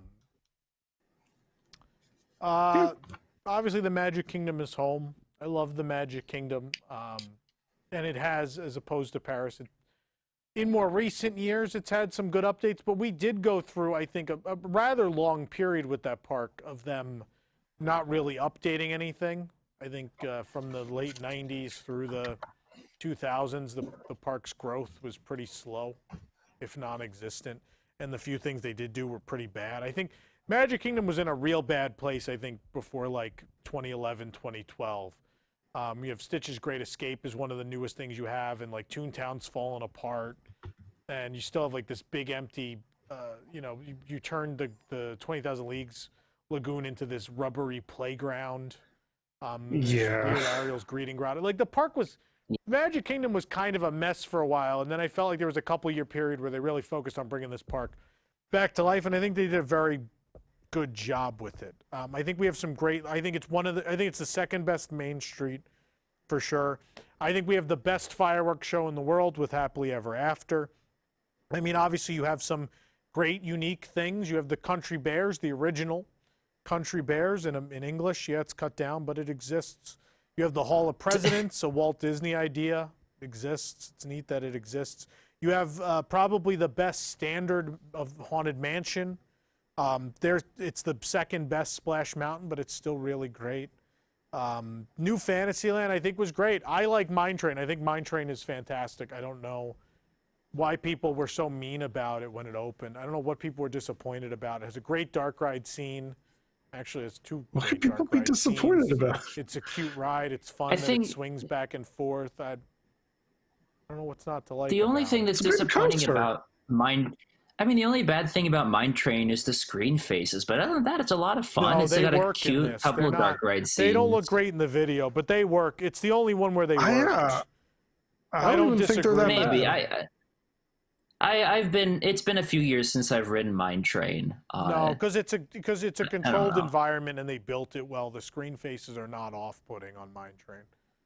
Most things since then they are, but not on Mine Train. And look at these views. I mean, considering that this was really designed for Shanghai, the fact that we ended up with these beautiful views off of it, and they ended up looking at like a fence and the city, is rather the blessing of size. Yeah. Their new Fantasyland, where like the fact that you can walk completely around Mine Train is amazing. Yeah, it's so rare for them to design a ride like that without there being like a big show building hidden behind, or like Tower in studios is at least like you can walk all the way around it. I mean, you don't, but it's entirely themed from every angle, the exterior of the building. Not even to the level of Mine Train, though. Like on the back, they get a little lazy. Yeah, Mine Train is fantastic. Yeah. No, I like New Fantasyland. I mean, the circus is cute, and you solved all the problems with Dumbo. I mean, New Fantasyland goes a long way to fixing the problems of this park. I mean, I still think this Tomorrowland is the worst. It from the choice, like the aesthetic I don't know, a lot of the Tomorrowlands aren't great. The Tokyo one's not great either. The thing about the Magic, they're all in disarray at this point. The thing about the Magic Kingdom's Tomorrowland is it started as a great idea because it all tied together. And it's just kind of fallen apart over the years. It still has more redeeming about it, I think, than the other Tomorrowlands in that there's a people mover still, and Space Mountain's great, and Carousel. You have Carousel of Progress. Yeah. The only place in the world you can see that. So Magic Kingdom still has, it doesn't quite have the amount of, vintage historic stuff that Disneyland does. But I mean, considering like it's the only place in the U.S. you could still see the Country Bears, it's the only Hall of Presidents and the only Carousel of Progress, I think says a lot. And again, you have a really great mansion. You have Splash. The only people mover. There's some things I'm not bringing up, which are still good. Like it's not the best Big Thunder, but it's Big Thunder. It's enjoyable. It's a good place to hit up a bunch of classic attractions, especially if you do have fast passes. It's a healthy lineup of attractions. You have plenty of good enough places to eat. Like maybe the counter service and the snack game isn't as strong as a lot of other parks, but the table service is for a castle park is particularly good. At least Skipper Canteen and beer, not so much beer guest as much as it was, but still comparatively to other castle parks, still pretty good. You still have Tom Sawyer Island. It's a good lineup of stuff. There's good seasonal entertainment. Great castle. I mean, it's plenty of character greeting places. What do you mean, what seasonal entertainment? We have parties. It's got Halloween. And Christmas. It's got the parade, and they have 4th of July some overlays at least. It's got the one restaurant we love to make fun of. Passively seasonal. Okay. I mean, Festival of Fantasy's a good 3 o'clock parade. That's not bad either. It's real good. I think this parade park needs a nighttime parade again. Yeah. Everyone will say that, but I think this park needs a nighttime parade. I think that hurts it. I think some of the old Fantasyland hurts it. I think Peter Pan's looking a little raggedy. I think Small World looks pretty beat up. We let things rot here. We don't do a lot of maintenance either, despite being the cash cow of the entire division. We have the worst pirates in the world. We built Magic Carpets of Aladdin in the middle of a walkway. Gross. The park has its problems for sure. I think what also hurts it, it's not really fair to it, but as a standalone park, because there were 3 other parks to rely upon, you didn't grow as much as, Tokyo or Disneyland did out of necessity because of land constraints. But it's not really the park's fault, but I also can't rank it higher. It's going to be hard to beat those other parks because of that. Yeah. With the Magic, I mean, this is what I grew up with too. I grew up going to Disney World. And with the Magic Kingdom, it's for me always going to have that special place, like with you, it's home. Yeah. There's definitely its problems. I remember, obviously, like we said, the snacks and the counter service were always Churros suck, popcorn What saves the Magic Kingdom is a lot of people, they only go here, or they only go to Disneyland, or they only go to those 2. And that's what they know. And that's why a lot of people, that's why they probably could get away with things like lower maintenance, because most people aren't going to know any better. I mean, that's just the reality of it. No, I understand that. That doesn't make it all right. No, I'm not saying it's all right. I'm just saying why they do it. They didn't think about just, no one was a regular guest when Disneyland opened. That still doesn't mean the maintenance was still fantastic, because they wanted everyone's show to be consistent and what it's meant to be. Just because you can get away with it doesn't mean you should, Yeah. This park's still pretty magical. There's a lot of things I love about this park. Like I said with Paris, I miss having a real main street. Tomorrowland is still pretty, although from what I'm seeing in pictures of this weird hybrid where they're kind of doing the 80s Tomorrowland, but also still having a bunch of it. No, it's like it's budget conscious Tomorrowland redo. Just slap paint on it. Just do a white base and then colorful splotches. It'll be beautiful. It looks terrible. I hate what they've done to Tomorrowland. It is uglier than it's ever been in any iteration. I don't know. If you liked either version, you can't be happy with whatever this third version is. Yeah. I mean, with the Magic Kingdom, I think one of the important things is obviously you got to highlight every entertainment offering when it comes to night entertainment has been really solid. I mean, say what you will about the Main Street Electrical Parade, but people love it. It's popular. It's still held its own. Spectral Magic is incredible. It still would hold up today. Yeah. Happily Ever After and Wishes, people love it. The Magic Kingdom has had the most strong and consistent nighttime entertainment lineup of almost any castle park, I think. Yeah, I agree with that. All right, number 4. I can't believe I'm doing this, but I have to. Disney's Animal Kingdom. I can't believe I have this low. Thematically consistent with its vision. I mean, Joe Rohde has fought for this thing. And, I mean, obviously, I think Pandora right up there with Cars Land as the best land they've ever built. This land is spectacular. I know people like to complain about River Journey. I like River Journey. Could it be better? Sure. Flight of Passage is stunning. The land is beautiful. It's just full of so much detail. You really believe you're in this place. Like, they built all this alien plant life and the animal noises. And the entertainment with the mech suit guy. And the food is great. Satuli's great. And then the Lumpia at Pangu Pangu.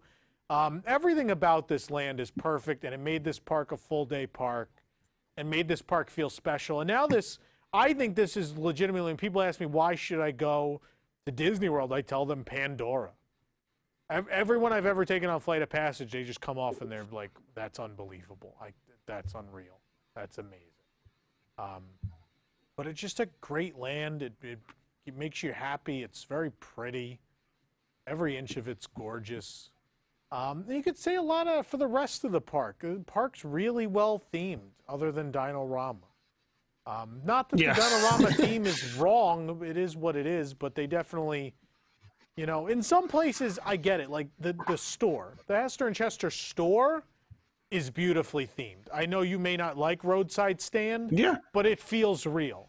But then you get to like the plasticky look of Triceratops Spin and Primeval Whirl, and I'm like, no, this is manufactured to look cheap, but actually cheap. Not like, we thematically tried to make this. This is actually an expensive thing, but we tried to make it look kind of gaudy. It's not that. But like Kilimanjaro Safaris is excellent at what it does. The animal trails and exhibits are top-notch.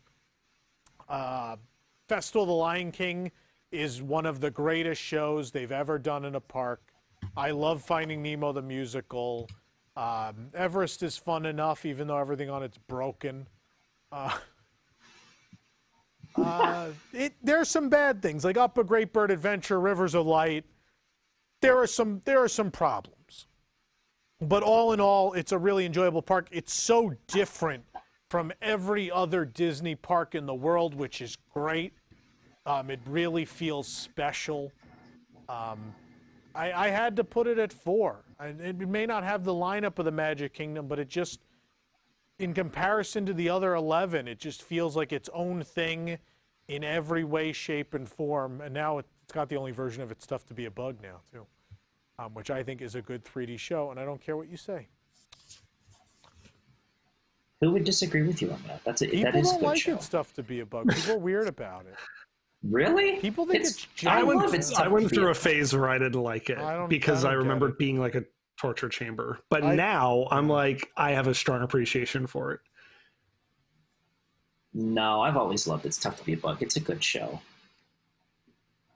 I was genuinely terrified of it when I was younger. I mean, like, so here's ago. Someone said working Eddie in this park Kingdom, is top 3. No, the top 3 are hard to crack. They would need to do a lot of things at Animal Kingdom before they get to the top 3. I think you need another land at the level of Pandora. I think you need a good nighttime show, other than the Tree of Life Awakenings. That's good. I like that. You need a new nighttime show. You need to replace the Great Bird Adventure. You need to replace Dino-Rama. They've got a ways to go, but they're on the right track with this park. I just hope now, with everything going on with Epcot and the other parks, that they come back around and give something to Animal Kingdom. With Animal Kingdom, it's one of those parks that you don't necessarily appreciate as much when you're younger. I think it was Animal good Kingdom, when you were younger. I don't think it was that good may when be I true. was younger. I hated this park the first time we went. I really hated it. When did you first go? 98. Oh, so when it opened, okay. Yeah, it was bad. I mean, and I only started to like it a little bit because I liked Tarzan Rocks when we went in 99. But even then, it took a long time for me to really want to spend more time at Animal Kingdom.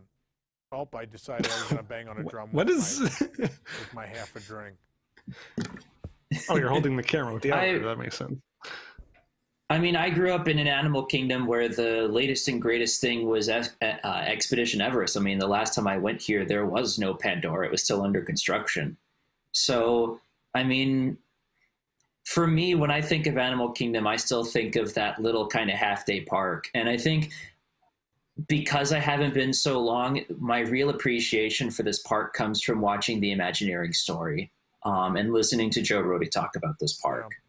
Yeah. I never really admired all of the detail and story and beauty that went into, and thoughtfulness really that went into this park until I watched the Imagineering story.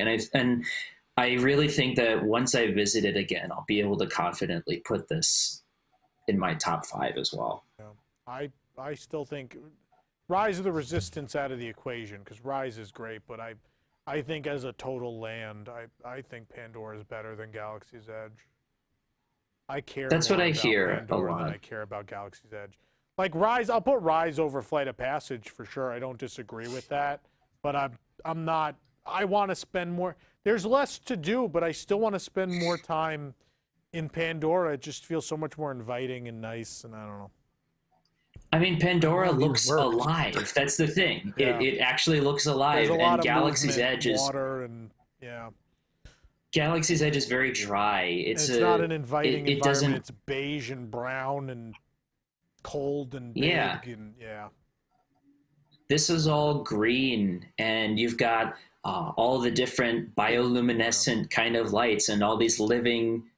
It feels like an actual place. Yeah. Just in video, it feels like an actual place. We didn't even mention Dinosaur. I like Dinosaur. Oh, someone's squeezing their stomach now.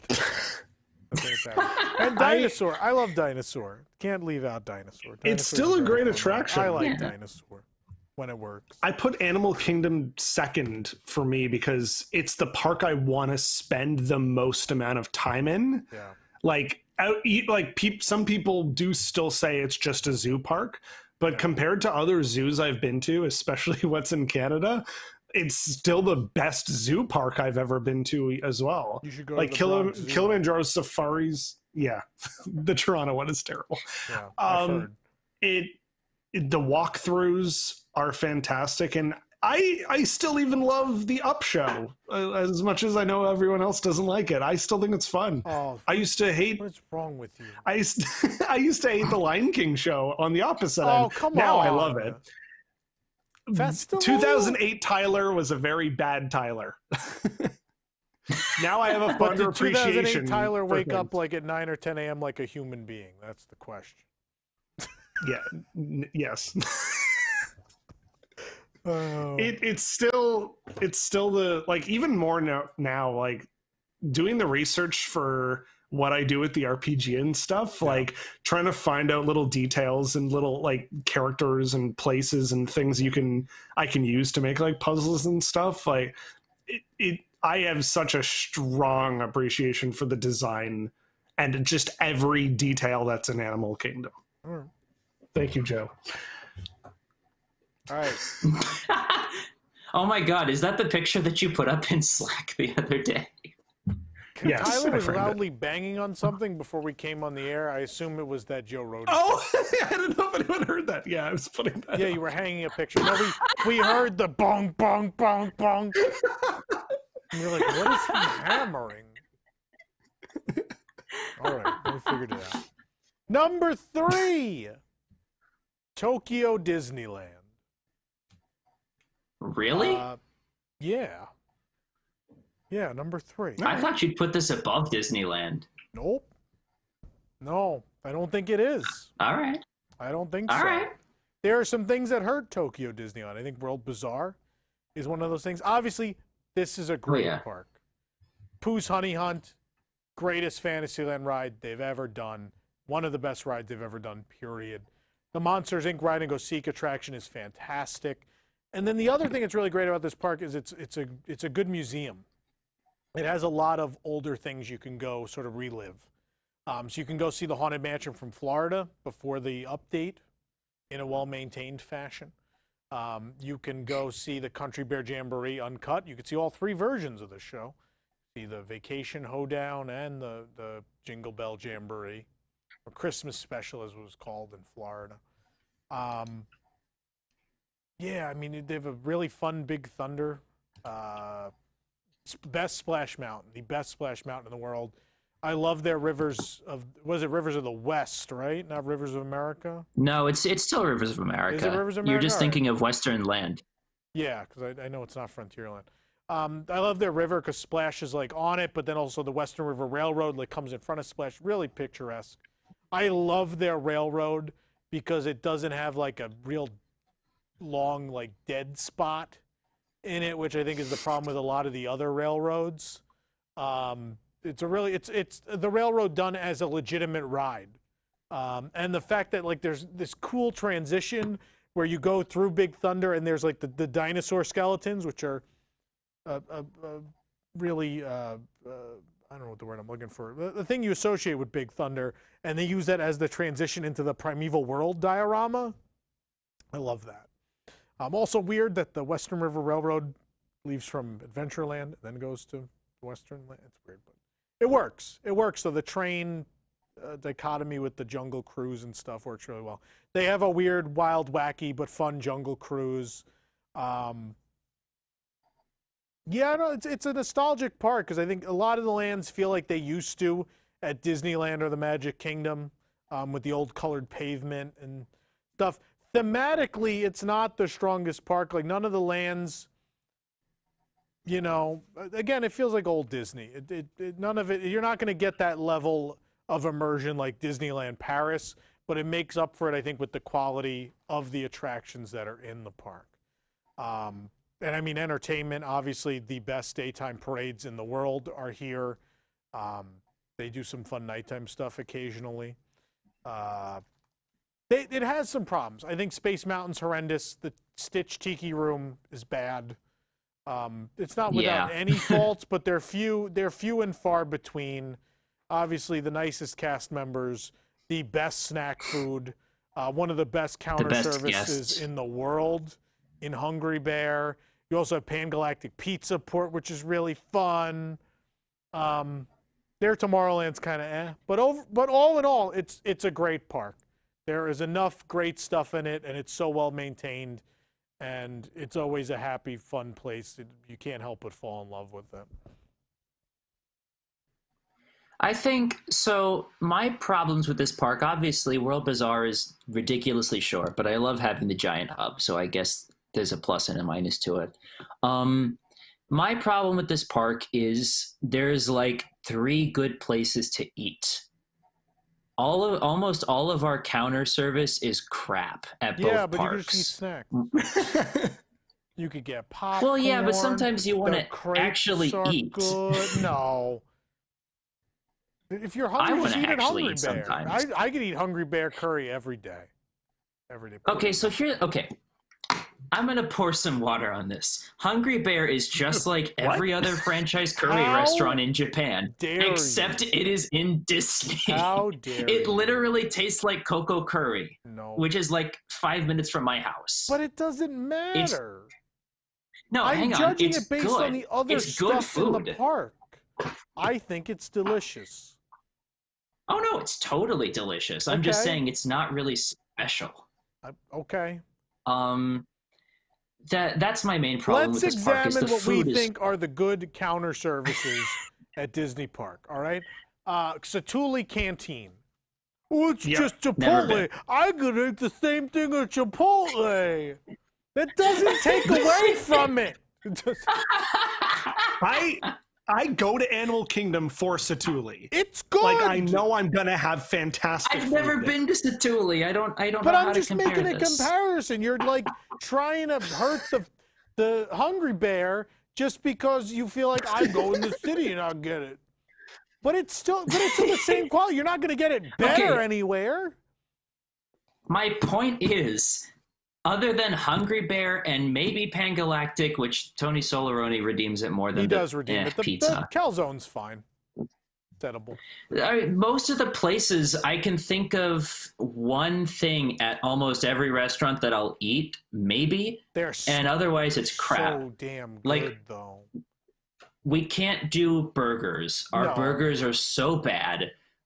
Grandma Sarah's just gets worse every time they change the menu. Tokyo does have my favorite French fries, though. Yeah, he was here last time. He was like, "Oh, Tokyo has the best French fries in the world." French fries I thought it was crazy. I stand behind that. Also, the best chicken nuggets, the Mickey-shaped chicken nuggets. Oh my god, I have to get the other big problem with this park. And this applies to C as well, is that there's so damn many people who all know how to game the system that it becomes impossible to do these parks unless you wake up first thing in the morning.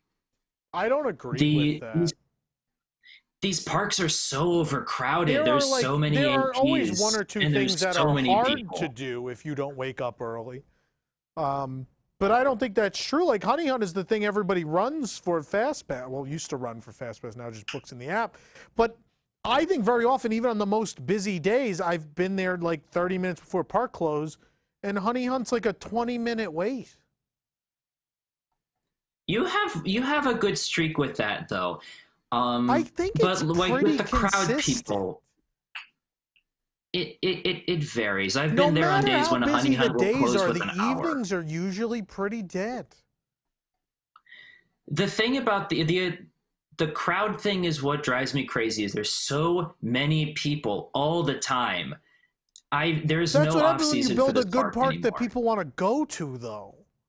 There's no off season for this park, which there needs every day to be. Too, because it's a good park that people always want to go to. And the other glaring flaw with this park, and also applies to C, is the show lottery, which needs to die. It is the worst way they could possibly distribute seats for stage shows that everyone wants to see. Stage shows are they're so popular. I get it, but the lottery is the worst possible way they could do this. You want to know what's that's one of my biggest ride? We're about to take the worst omnibus ride in the world. I thought you were going to say the worst way to give people tickets to a thing is this bus only goes around this circle. It doesn't go anywhere else. It only goes around the hub. It goes around the hub. That's it. It is a quick ride around the hub. Presents. You don't go anywhere. You go back to where you got on the bus. It doesn't make sense. What is that? Oh, omnibus. Anyway, I have problems with this park, and I love it to death. I love our seasonal events. I have not seen a bad seasonal event at Land yet, other than Christmas. That's the only bad one they have. Everything else, with the seasonal events works. We have the best nighttime parade.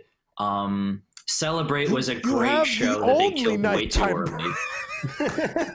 Paint the Night is a nighttime parade. I guess in Hong Kong, yeah, sure. Almost the only, though. It's not really like there's a whole lot in the competition right now. I mean, I love a lot about this park, but there's also so many things I can complain about with this park, and people don't like to hear it. I don't agree with the things you don't like about this park, and the weird thing is, you generally don't agree with the things I don't like about this park. I agree with you on the food, but the same Disney Sea is the same. The non-snack food is not good. All of my complaints apply to both parks, like the show lottery is bad. You're complaining more about the country than you are about the parks, though. It's crowded. There's a lot of people. The food's weird. Yes, it's Japan. No, but the thing is, Japan has good Western food. Let's go to Sweethearts. Sweethearts has good stuff. I'm going to eat bread. Also, I'm going to have a meal of just bread. Out of all the other melon bread. Kingdom type parks, though. Sorry, Castle Park. Great American Waffle Company. I said every restaurant has something. I said almost every restaurant has something good. But here's the thing. How dare you insult the Great American Waffle Company like this? Are all these people waiting for a parade, or are they just sitting there? Always. Yeah, they're waiting for the parade. They're always waiting for a parade. I've never seen people not sitting on the curb. They just are always there. They might live there. We don't know.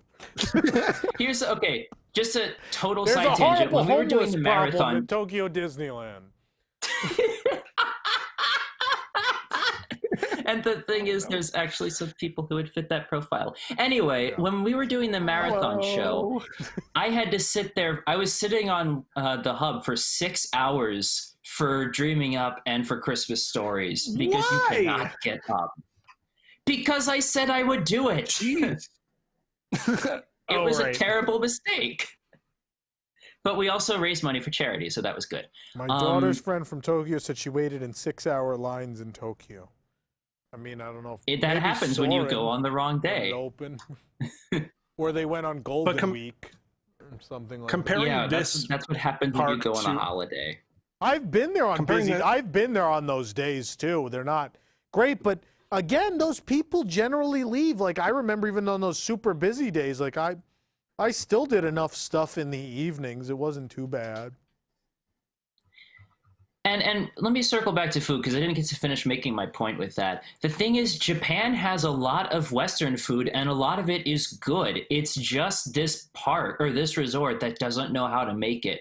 I hear rave reviews about USJ's food, but Tokyo just like all of our counter service, just it's very hit or miss. The snacks are so good. You never know. The popcorn No, the snacks soda? are great. Remember the popcorn soda? Oh, the popcorn soda was so good. Soda. You know, I talked to someone. Mango drink. Someone I talked to was they were like, "Oh yeah, we had the popcorn soda, and it was the worst thing I've ever had." I'm like, "What is wrong with you?" How dare they? The purple sweet potato tipo torta, which might be the greatest thing I've ever had next to the gyoza dog. I have nitpicks about this park, and that's the thing is that they are nitpicks. I miss popcorn. Like there's no night show right now, but that'll probably change soon. I can't make strawberry milk popcorn, Colleen. Don't be ridiculous. Now I go home. Cut to me pouring Nesquik on popcorn and being like, "Why isn't this working?" This park has problems, but a lot of them are nitpicks, and I feel like that's why it's able to be held in such high regard, is that the problems are really just nitpicks. It's the actual happiest place on earth. No one's upset. I mean, you have another castle park above it, so... The only person not happy is Spencer outside of the lottery. I have the worst luck with show lotteries. I never win, and I didn't get to find out if my new pass works yet because they closed right after I renewed my pass. Wow. very upset about that. This is a wonderful tour of this green space we're on. All right. But yeah, that's my problems with Tokyo. We're going to move on. Number 2, Disneyland. Why do I not think Tokyo can beat Disneyland? I think Disneyland is special. Disneyland's always going to be special. Disneyland is this perfect mix of this charming museum and, you know, these new great things. Specifically now, I mean, Rise of the Resistance is in this park. This park already had a lineup for the ages. And the fact that Rise of the Resistance is in here now is crazy.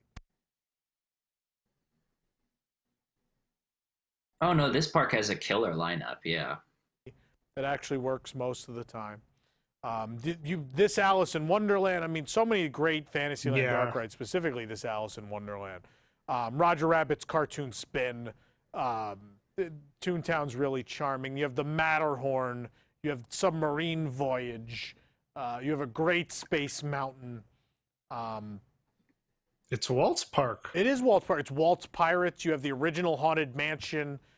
New Orleans Square is such a fun land to just, you know, walk. There's charm in every land, other than Galaxy's Edge at least, is super charming. The scale of the park is great. But then there's just every inch is history. Every inch is Walt walked here, or this is the first time they did this. And we lost Tom again. You may not know he got cut off. But yeah, everything he's saying, it's when you read about all the rides that were like pioneered and stuff here, like the fact that they wanted to do a ride inside a Swiss mountain, and that was just something Walt was like, hey, let's do this. And they're like, Walt, how? What are you talking about? I want you to make a roller coaster out of steel tubes. Yeah. Like, there's so many firsts in this park. Can you hear me now? Yes. Yeah, you're back. Weird. Yeah, this part, and then this is the best. I mean, the California parks are the best food parks, I think, in total. While the snacks are second to Tokyo, they still have a lot of great stuff, but then they just have every counter service restaurant is better than the last. There's a lot of really good food. I like getting the French dip at French Market. Think about just the soup and sandwich combo at Jolly Holiday. Hungry Bear's good. There's a lot of good seasonal food. What is there? What do they serve at Hungry Bear in California? Sandwiches, funnel cakes. It's good, though. Okay. It's pretty good. Not the best, but it's good for what it is. But I like a lot of their food. I mean, they have some good table service, too, honestly, though. I love Carnation. Plaza's another good counter service. The fried chicken, very, very good. This park's a total package. It's Disneyland. It's the original. It will always be Walt's Park. It's special. It feels special. But it still has enough new and old. Yeah, there's something for everyone. Like Casey Jr. and Storybook Land are super charming. Great parade. Magic Happens not my favorite, but I mean, generally great parades. Some pretty good fireworks shows. Remember was great. I mean, it's hard to, I don't even know what the current lineup of that stuff changes so often. It's hard to keep track sometimes. Magic Happens isn't the best parade I've ever seen. But generally, Forever when was a the good Night show. Actually runs here, or Electrical Parade. But it doesn't even need those things. It's great. It's a great park. There's a lot to do in it. A lot of it's very good. Has some weak points. The Winnie the Pooh ride. They have the worst Splash Mountain. Tomorrowland's a wreck. But there's so much good that I don't know. I find a lot of happiness in going to this park.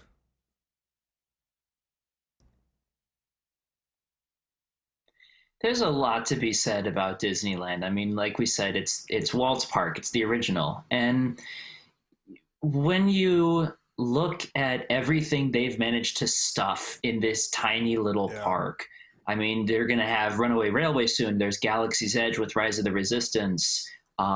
You've got a better Space Mountain than what we have here, even though it's the same ride. I mean, one was rebuilt and has a sound system, so it's not. You've got all of this stuff that they just crammed into this tiny little park, and I love Disneyland, and it's been so long since I've been. Yeah. There's so much good you could say about it, and I can't think of very much bad other than it's kind of small and you got the tiny castle, but that's part of the charm. I mean, that's what makes it this cute little. It still feels like an intimate experience, even though it's this big, very packed park. Yeah, absolutely. Well, Disneyland's great. Number one, I know number one is going to shock so many people. But number one is absolutely, and I don't think this is different for anyone's list who's been to all of them, it's Disney Sea. It has to be. There's no choice. There's no option. Every inch of the park is insanely themed. Just rock work, and you don't see show buildings. You don't see things you're not supposed to see. Like, look at that. That is a theme park. It's insane. But beyond that, I mean, it's not just pretty. It also has some of the best attractions in the world. In Mysterious Island alone, you have Journey to the Center of the Earth, which is possibly the best thrill ride they've ever built. And you have 20,000 Leagues Under the Sea, which is possibly the best dark ride they've ever built. They're both amazing. Sinbad's Storybook Voyage is quintessential Disney. It's a long boat ride packed with animatronics and a really beautiful song. You have Indiana Jones, a better version than the Disneyland ride. You have a really thematically cool Tower of Terror. Then you've got some just really great weird stuff like the Electric Railway. Mermaid Lagoon is super cute, even though it's just a kids area with, off-the-shelf rides. It's indoors. They built a whole land inside, and so you've climate controlled, and sight lines are controlled because you've done this. Look at this. Look at this reveal coming through this arch. I mean, come on. Except for the bush. I know they're working on the pavement. I know it wasn't. And the rock work. But even then, I wasn't even looking at the bush. I was so distracted by the volcano. There's a store. I know there's a store that's in a glass dome. That's a store. It doesn't sound very much good stuff, but it's a store. I mean, every land is walks just in the packed park so frequently with detail, and they're all so pretty. Even the lands I don't like, namely Port Discovery. They're so pretty. Your opinion about Port Discovery is wrong. It's not. Look at that potato head hat. It's great. I love it. Look, this is one of the best shots. Park that's ever been built anywhere by anyone. Doesn't matter. Look at this. The pavement. There are rivets in the ground. Yeah, in America, someone would fall over them, but who cares? Look at this. Are they like protruding? They're rivets they protrude, stick up. Yeah. You can step on them, and it's definitely like an inch higher than the rest of the ground. To get to Journey to the Center of the Earth, I got to go down that cave. Yeah. Hey, Galaxy's Edge, look at this amazing tunnel. This is just a walkway between Mysterious Island and Port Discovery. Now, first we're going in, all right, just a tunnel. But that's not it. It's not going to just be a tunnel, because then they could have just continued the tunnel, sure. That would be fine. But then it's like, oh, what if we did this part in the middle that was like open air? Like, we don't have anything to hide here. So if we did like this open part, that'd be cool. And so it is. It's just open. Very different vibe. And then you got some rock tunnel. And then you're in Port Discovery. It's great. And the level. What I love about this park is the levels. I think that's what makes it feel so much more. It's so much more like stepping into a movie than any movie-themed land. Just all these levels, things on top of each other, and it's all so pretty. The snack game is very high in this park as well. Of course, the gyoza dog lives here. Oh, no, we hit a commercial. I'm going to give it a second. There you go. At least it's not the squeezing stomach commercial. I hate the attraction in Port Discovery, but God, I love how pretty the land is. I wish there was things in it. But the attention to details, insane on every beam of like the weathering and the rivets and everything. Like if you compare this to Toy Story Land, Toy Story Land's a flaming dumpster fire of absolutely. When you make things look like big and it has to be all this shiny plastic trash because they had to make 3D look gross on purpose in the original Toy Story. And this is... I don't know that that's the hangar stage back there because it just looks like I'm in Port Discovery. They themed the back of it to this land. And so at no point am I thinking like, oh, that's just the hangar stage over there. No. This shows now an appreciation really look for it, though. I don't know. Those murals are beautiful. Yeah, this park, I just remember the first day in this park just stopping every like 10 feet to stare at something. Just every 10 feet there was a mural or some detail. I never forget, like the most vivid thing, I'm about to ride Journey to the Center of the Earth finally. And we get in the queue and there's the water fountain. There's a water fountain that's not real. There's a water fountain that molten rock and lava has fallen into. So they built a fake water fountain just to keep the story. They're like, oh, yeah, you can't use this one because molten rock has formed in this water fountain. Oh, just so great. I don't even know where I could go on for hours.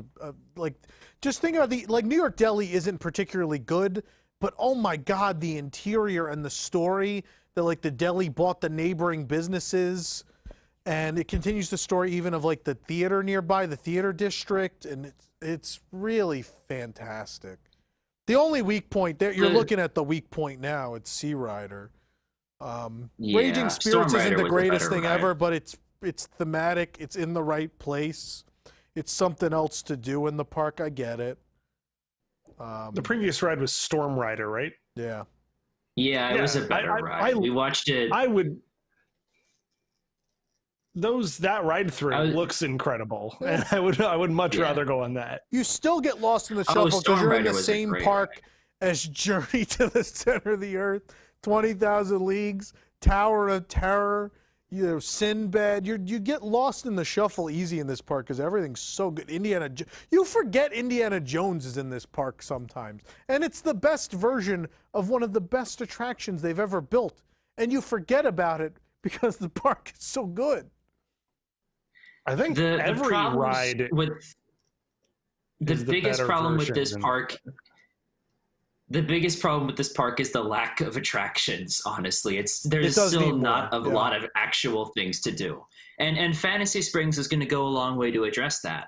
Soarin' helped big time, but that'll be like the completion. Like Fantasy Springs will give them finally enough attractions, I think, to survive. But like Animal Kingdom, I just want to walk around this park and I think look that's at how a lot stuff. of people Like, go to it feel. I want to get lost in here. But there's so much other stuff to do. Like there's so much to look at. There's a lot of shopping, and the shop interiors are as beautiful as anything we're looking at now. They all support the story.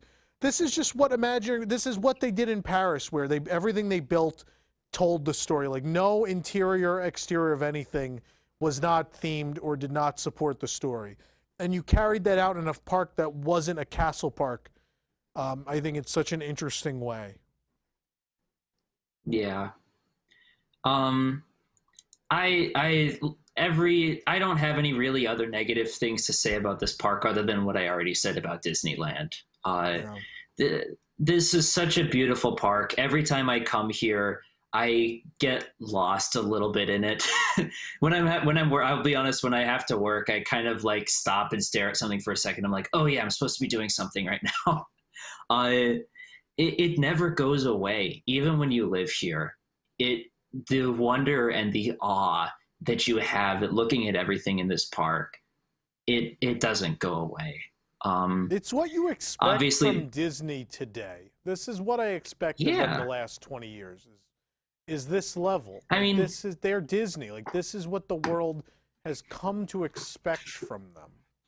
And here it is, a park not even owned by them, but built by their own people. And look at it. That was my question. Who's responsible for why this looks amazing? Because they spent whatever it was going to cost. But the Imagineers are the ones who designed everything. Like, they just tell said, you how hey, much of the time the problem is just management, like management just cutting budgets or not letting Imagineers do what they can do.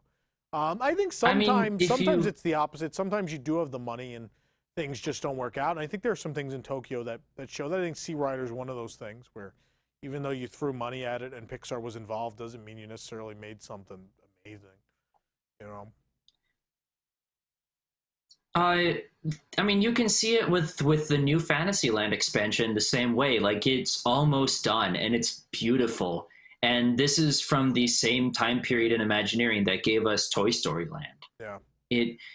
It's a management first thing when it comes to how much money you spend on these projects. And they've thrown, God, I think it was, I can't remember if it was $1 billion or $1 billion yen, but it was $1 billion something towards New Fantasyland at Tokyo.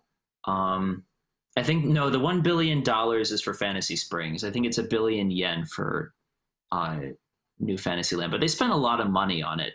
And you can tell that Imagineering still has what it takes. They just need to be given the free rein to use it. Sometimes. And sometimes they make Awesome Planet. Did they throw money at Awesome Planet? Either way, you can write a good show or you could not. Your bad writing is bad writing, you know? Yeah, that's true. All this Sea Rider stuff. I don't know. With Disney Sea, the other big flaw is that there's a few weak points in entertainment. Harbor shows are very hit or miss. Tip Top Easter is an awful show. It's Christmas Time is... the Halloween show that they just introduced is confusing. Yeah. Even for locals, it's a confusing show. Merchandise. Oh, the merchandise for that was great. I mean, that's the thing Tokyo also excels at, is just merchandise. They just always, the stuff is always themed and related to the stuff in the park, which is what so many of us want out of the Disney-owned parks, and it's such a fight to get it, it feels like. But in Tokyo, I mean, they just always, it doesn't always stick around, which is sad, but I mean, the opening line of merchandise for any attraction or show is always super cool. The boat. Oh yeah, like for the 18th anniversary of, with the 18th anniversary of Disney Sea, how they did everything themed to sea and fortress explorations, and you had like the Magellan's tableware where you had the sea engraved on the flatware and the plates, and the Magellan's menu themed notebook. Like all that stuff was really cool. I'm waiting for the bubble trail, Spencer. There it is. Oh my God. I told you it's real. You didn't believe me. I've never seen it. I told you it's there. It's as if a submarine is leaving the port. There's just this bubble trail that goes under the water. If there is any one thing I can show you to explain why this is the greatest theme park in the world, that's it. A bubble trail that only I saw at that moment. Just went like under the water out into the ocean. There it goes. It's going all the way out. It's going out towards the ocean. And where are you in this park right now? Like, I'm what at is the this extended walkway? queue. I'm in some weird back corner of Port Discovery where the light the super powerful light is coming. This is the exit to Aquatopia. It's the extended queue for Sea Rider and the big light that you can see from Disneyland. You can see from a lot of places. I think I can see. You can see this light from miles and miles. Maybe it wasn't on yet, so I'm not looking at it. I don't know. I don't remember. The entertainment at this park. I love some of the stuff we do. I love Big Band Beat. Some people don't. I love it. Song of Mirage is brilliant. We got a shows like €5 super chat. After living in Tokyo, California, and Paris, I can choose my favorite among them. I can't choose my favorite among them. But right now I'm craving a Reuben sandwich at the New York Deli. Yes, so good. You like the Reuben sandwich? Oh yeah, I think it's great. I have someone else someone I know who grew up in New York approves that Reuben sandwich too. So me. I need to try it apparently. I don't know. I always get roped into the seasonal one. Whatever the send me to review the events, seasonal ones, and you can eat the Reuben. Nope. With entertainment, then you have shows like Hello New York, which is the worst stage show at this resort. One of the worst ones in the world. It's a terrible show. I don't know, Beauty and the Beast. And like I said, the Harbor shows. No, Hello New York is worse than Beauty and the Beast. You're not going to get to see It's Hello. terrible. No one listening to this is going to get to see Hello New York anyway, so it doesn't matter. You have to show up with 6 hours in advance or something. I don't know. That's because the APs are obsessed with it. And literally, there was a day when we had a blackout last fall, and every show of Hello New York was about a third full. You could walk up to it in the middle of the show. It's the APs that love that show so much that they camp out on the bridge to Cape Cod for 6 hours to see that stupid show. It is the worst show I've ever seen at a Disney park. Anyway, where does that boat take you to? And all around all the ports. It's a Grand Circle tour. Well, it depends which one you take. Amazing. Some of them stop and let you off. Yeah, Sometimes there's one it that goes all goes the way between around, and Mediterranean sometimes you can get off in Lost River Delta. and Mediterranean. I'm Harbor. getting lost in these walks in the park right now. just like See, every people- single shot is Oh, you a don't even painting. don't even touch it. It's going to play the next one automatically. I've been told by people who watch this Walk in the Park Disney Sea that it's the best tour of the park that's out there, which I think is very sweet and high praise. Yeah, skip the sad, please. So I take great pride in this. I think I spent most of a day doing this, and I tried to be as thorough as I could, at least in these 15-minute videos. I think they're pretty neat. So if you want to take an actual just walk around Disney Sea and see how the park is actually laid out and walk up to things, these are on our YouTube channel. I think there's, I don't know if part 6 is the last part. I think it is. But it's too bad because I'd love to talk about Mediterranean Harbor while we're in Mediterranean Harbor, sure but we'll it's have okay. a chance to do these again. People have asked us to bring these back. We might try something like this again down the road. We'll see what. Oh, the top piece of the store was still missing when this was shot. With the harbor, we talked about Phantasmic earlier. I will defend our Phantasmic, but it still wasn't a very strong show.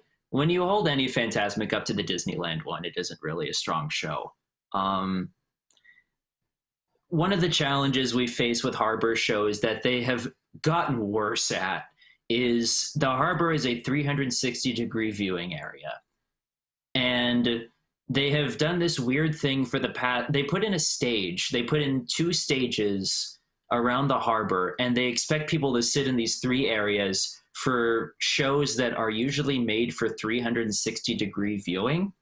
It's this weird hybrid that isn't really working, and I wish they'd stop trying to make it work.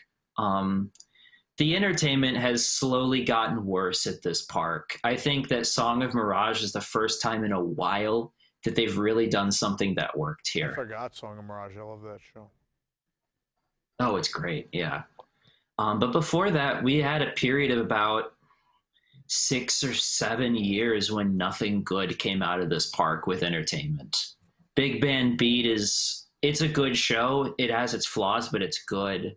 Out of Shadowland, everyone hated it. I don't know why. I thought it was great, but I'll go with the public opinion for this.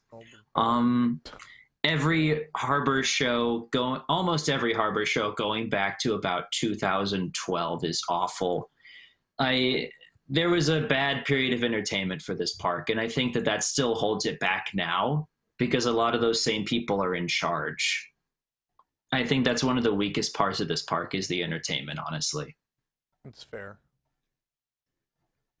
You don't even realize because this park looks like it looks, which is where we were walking through before. Like you could see Tower in the distance, but sightline wise, like everything. It's so weird to think you're supposed to see every Tower, area.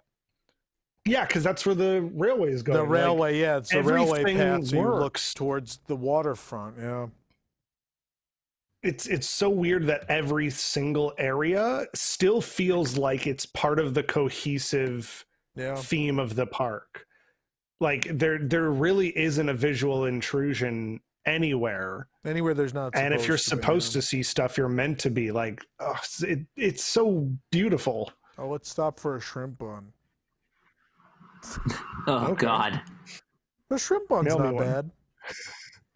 I liked the Halloween one with the teriyaki chicken a lot more. I thought that was better. I liked that one. I agree it was better, but the shrimp bun's not bad. Oh, we're going to Duffy Town. I will say, if you look back at what Cape Cod used to be, there is I think that having Cape Cod be the home of Duffy was a brilliant use for an otherwise very underutilized part of this park. It literally only existed for Cape Cod Cook-Off. I mean, Aunt Peg's had its own like merchandise, but it wasn't popular. Well, there was Donald's Boat Builders at Cape Cod Cook-Off before there was Duffy. I think that's another thing actually about this park is I think there's actually too much Duffy. I think that there's too much of him. McDuck's should not be Duffy. Maybe the store at the front of the park is okay, but I really think if they're not going to carry the McDuck's merchandise, then I don't care. It's fine. I kind of like to think like Scrooge McDuck is such a brilliant businessman that he saw how popular Duffy was, and he's like, I got to start carrying this crap. But the rest of the store still has all of the duck-themed stuff in it. It's just the temporary Duffy the things store's in still between. Pretty, even though it sells Duffy stuff. It's fine. I think there's too much. Theme parks tried for a long time to have the merchandise match the store, and sometimes you can do it. Sometimes you have a Galaxy's Edge or a Pandora, and you can do it. But sometimes you just got to sell the stuff. Like Aunt Peg's is too small. I don't know where else you'd sell it. You gotta have a big store. The big Duffy store at the front of the park. It's not big enough. It's smaller than McDuck's. It's almost the same size as McDuck's. It's a little bit smaller, but it's almost the same size. That's maybe 1/3 bigger than Aunt Peg's. Oh, this is one of my favorite jokes in this theme park. If we pan back to the sign, that sign in between Cape Cod Cook-Off and the My Friend Duffy Show building says DB Cooperage on it, and I'd always think it's hilarious. Gosh, really? that sign right there says DB Cooperage. Oh, I see it's brilliant. Is that that's one of my favorite stores? Even better, there's milk chocolate popcorn right there. Yeah, the milk chocolate popcorn is good. We're heading towards the best popcorn. DB Cooper sent it to me. I can start to smell the best popcorn at this point, wafting the garlic shrimp across the New York Harbor. I stopped to talk about the chocolate popcorn. For those of you who haven't been keeping up, we posted our video review of the matcha white chocolate popcorn, which at the end, Tom goes back and eats garlic shrimp popcorn at the end. Yes, I had to undo the matcha popcorn, which sucked. He made us walk across the park to get the popcorn. You're damn right I did. I wanted garlic shrimp popcorn. Anyway, we've gone off a little bit. I love this park. I remember with this park, I had problems with this park when I first visited it. At the beginning of the day, I think I was trying to do everything in one day so much that I was like, why is all of this out of the way and all of this here? And then by the time I hit the afternoon where I could slow down and actually look at the park, I was like, my God, this is the most beautiful thing I've ever seen in my life. It's a park that you really need to slow down and savor, because if you try to rush through it, you're going to be upset. I don't know. It isn't meant to be rushed through. The first day, all I wanted to do was run to like Journey and 20K and those. And that's what's great. I think what I liked was doing the whole, like we did those 3 attractions I really wanted to do. Then we had lunch at Casbah, and then we kind of just walked around while we waited while we waited for the next Fast Pass to be valid, and that's kind of what we have to do. But you went in with prior knowledge about this park. I went in with nothing. I just knew that I needed to ride. I went to here knowing that I had to ride Tower and Journey, and that was really all that I had. Like, I went into this park fresh my first visit, and I think that the reason why I was so unhappy with it halfway through the day was just because I was trying to rush through and I wasn't actually stopping to look at it. This park isn't meant to be rushed through. This is a park that you have to slow down. You really need to look at everything. Yeah, like the fact that they built a tiny tugboat, which only purpose is to sit in the harbor. And blue steam. Nope, that's it. That's all it does. But it's amazing. I almost walked into those Dalmatian. It's a beautiful park. It obviously has its flaws, like every theme park does. Nothing's perfect. Capacity issues primarily. But, I mean, again, it's like with all of the top 5 parks, really. Once you get into criticizing all of these top 5 parks, most of them are nitpicks. These are all great If parks. I turn to the right, there's a full-size cruise ship, but it's not real. It's just a building full of restaurants. So, I mean, there's that. It's also home to the greatest themed bar in any Disney park or resort in the world, the Teddy Roosevelt Lounge. I need to go back and have that buttered rum at Magellan's that you keep talking about. I know. Well, they got rid of it because we ordered it too much. We ordered one item too much at Teddy Roosevelt that they removed it from the menu because they were mad about it. They're like, those Americans keep coming and ordering hot buttered rum. We have to remove. It's the only thing removed from the menu. It's like a drink menu with probably 100 or so items. The only thing they removed was the hot buttered rum. So it's still at Magellan's. I know, but we'll start going there, and then they'll get mad, and they'll cut it from the menu next. There's Tower. It's beautiful. There's so many good things to say about this park. I think we've said them all, or at least a good amount of them. Yeah, I think that's it. So that's the rankings. I'll recap real quick. Number 12 was Walt Disney Studios Paris. Number 11, Shanghai Disneyland. Number 10, Epcot. Number 9, Hong Kong Disneyland. Number 8, Disney's Hollywood Studios. Number 7, Disney California Adventure. 6 was Disneyland Paris. 5 was the Magic Kingdom. 4 was Animal Kingdom. 3 was Tokyo Disneyland. 2 was Disneyland in Anaheim, California. And number 1, Tokyo Disney Sea.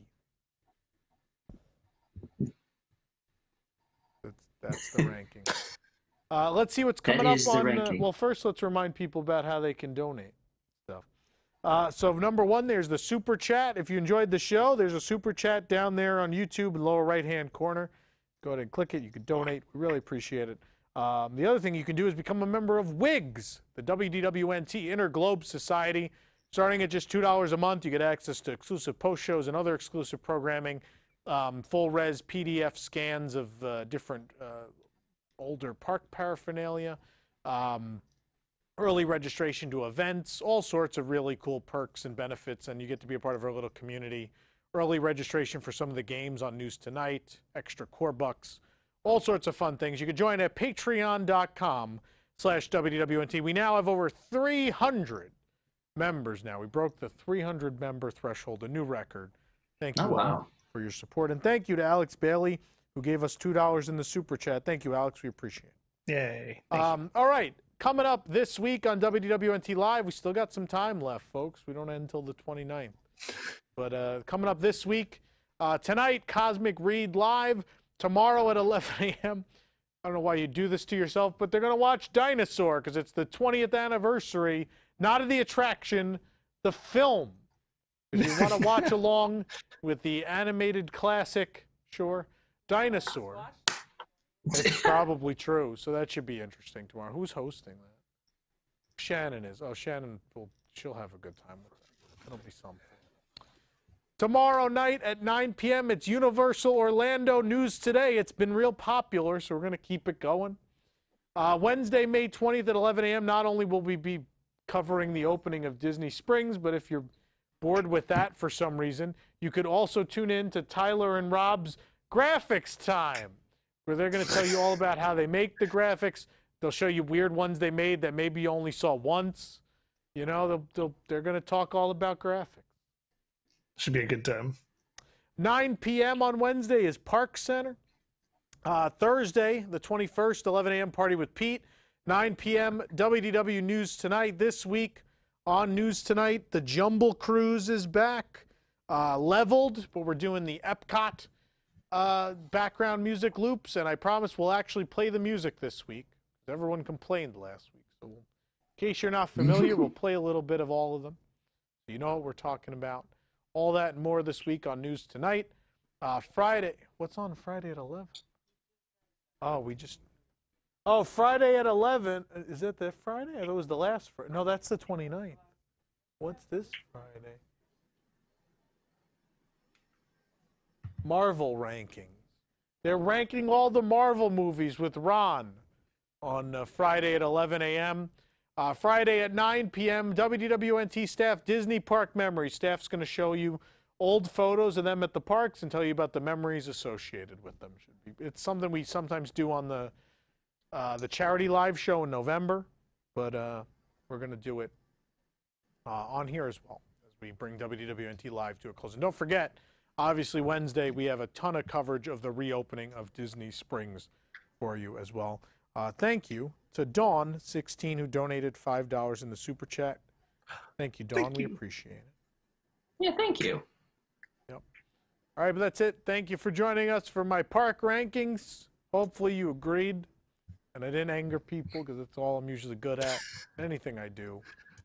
Usually people misconstrue things and blow things out of proportion, but not today. Good. All right, well, that's going to do it for us. We'll see you real soon, everybody.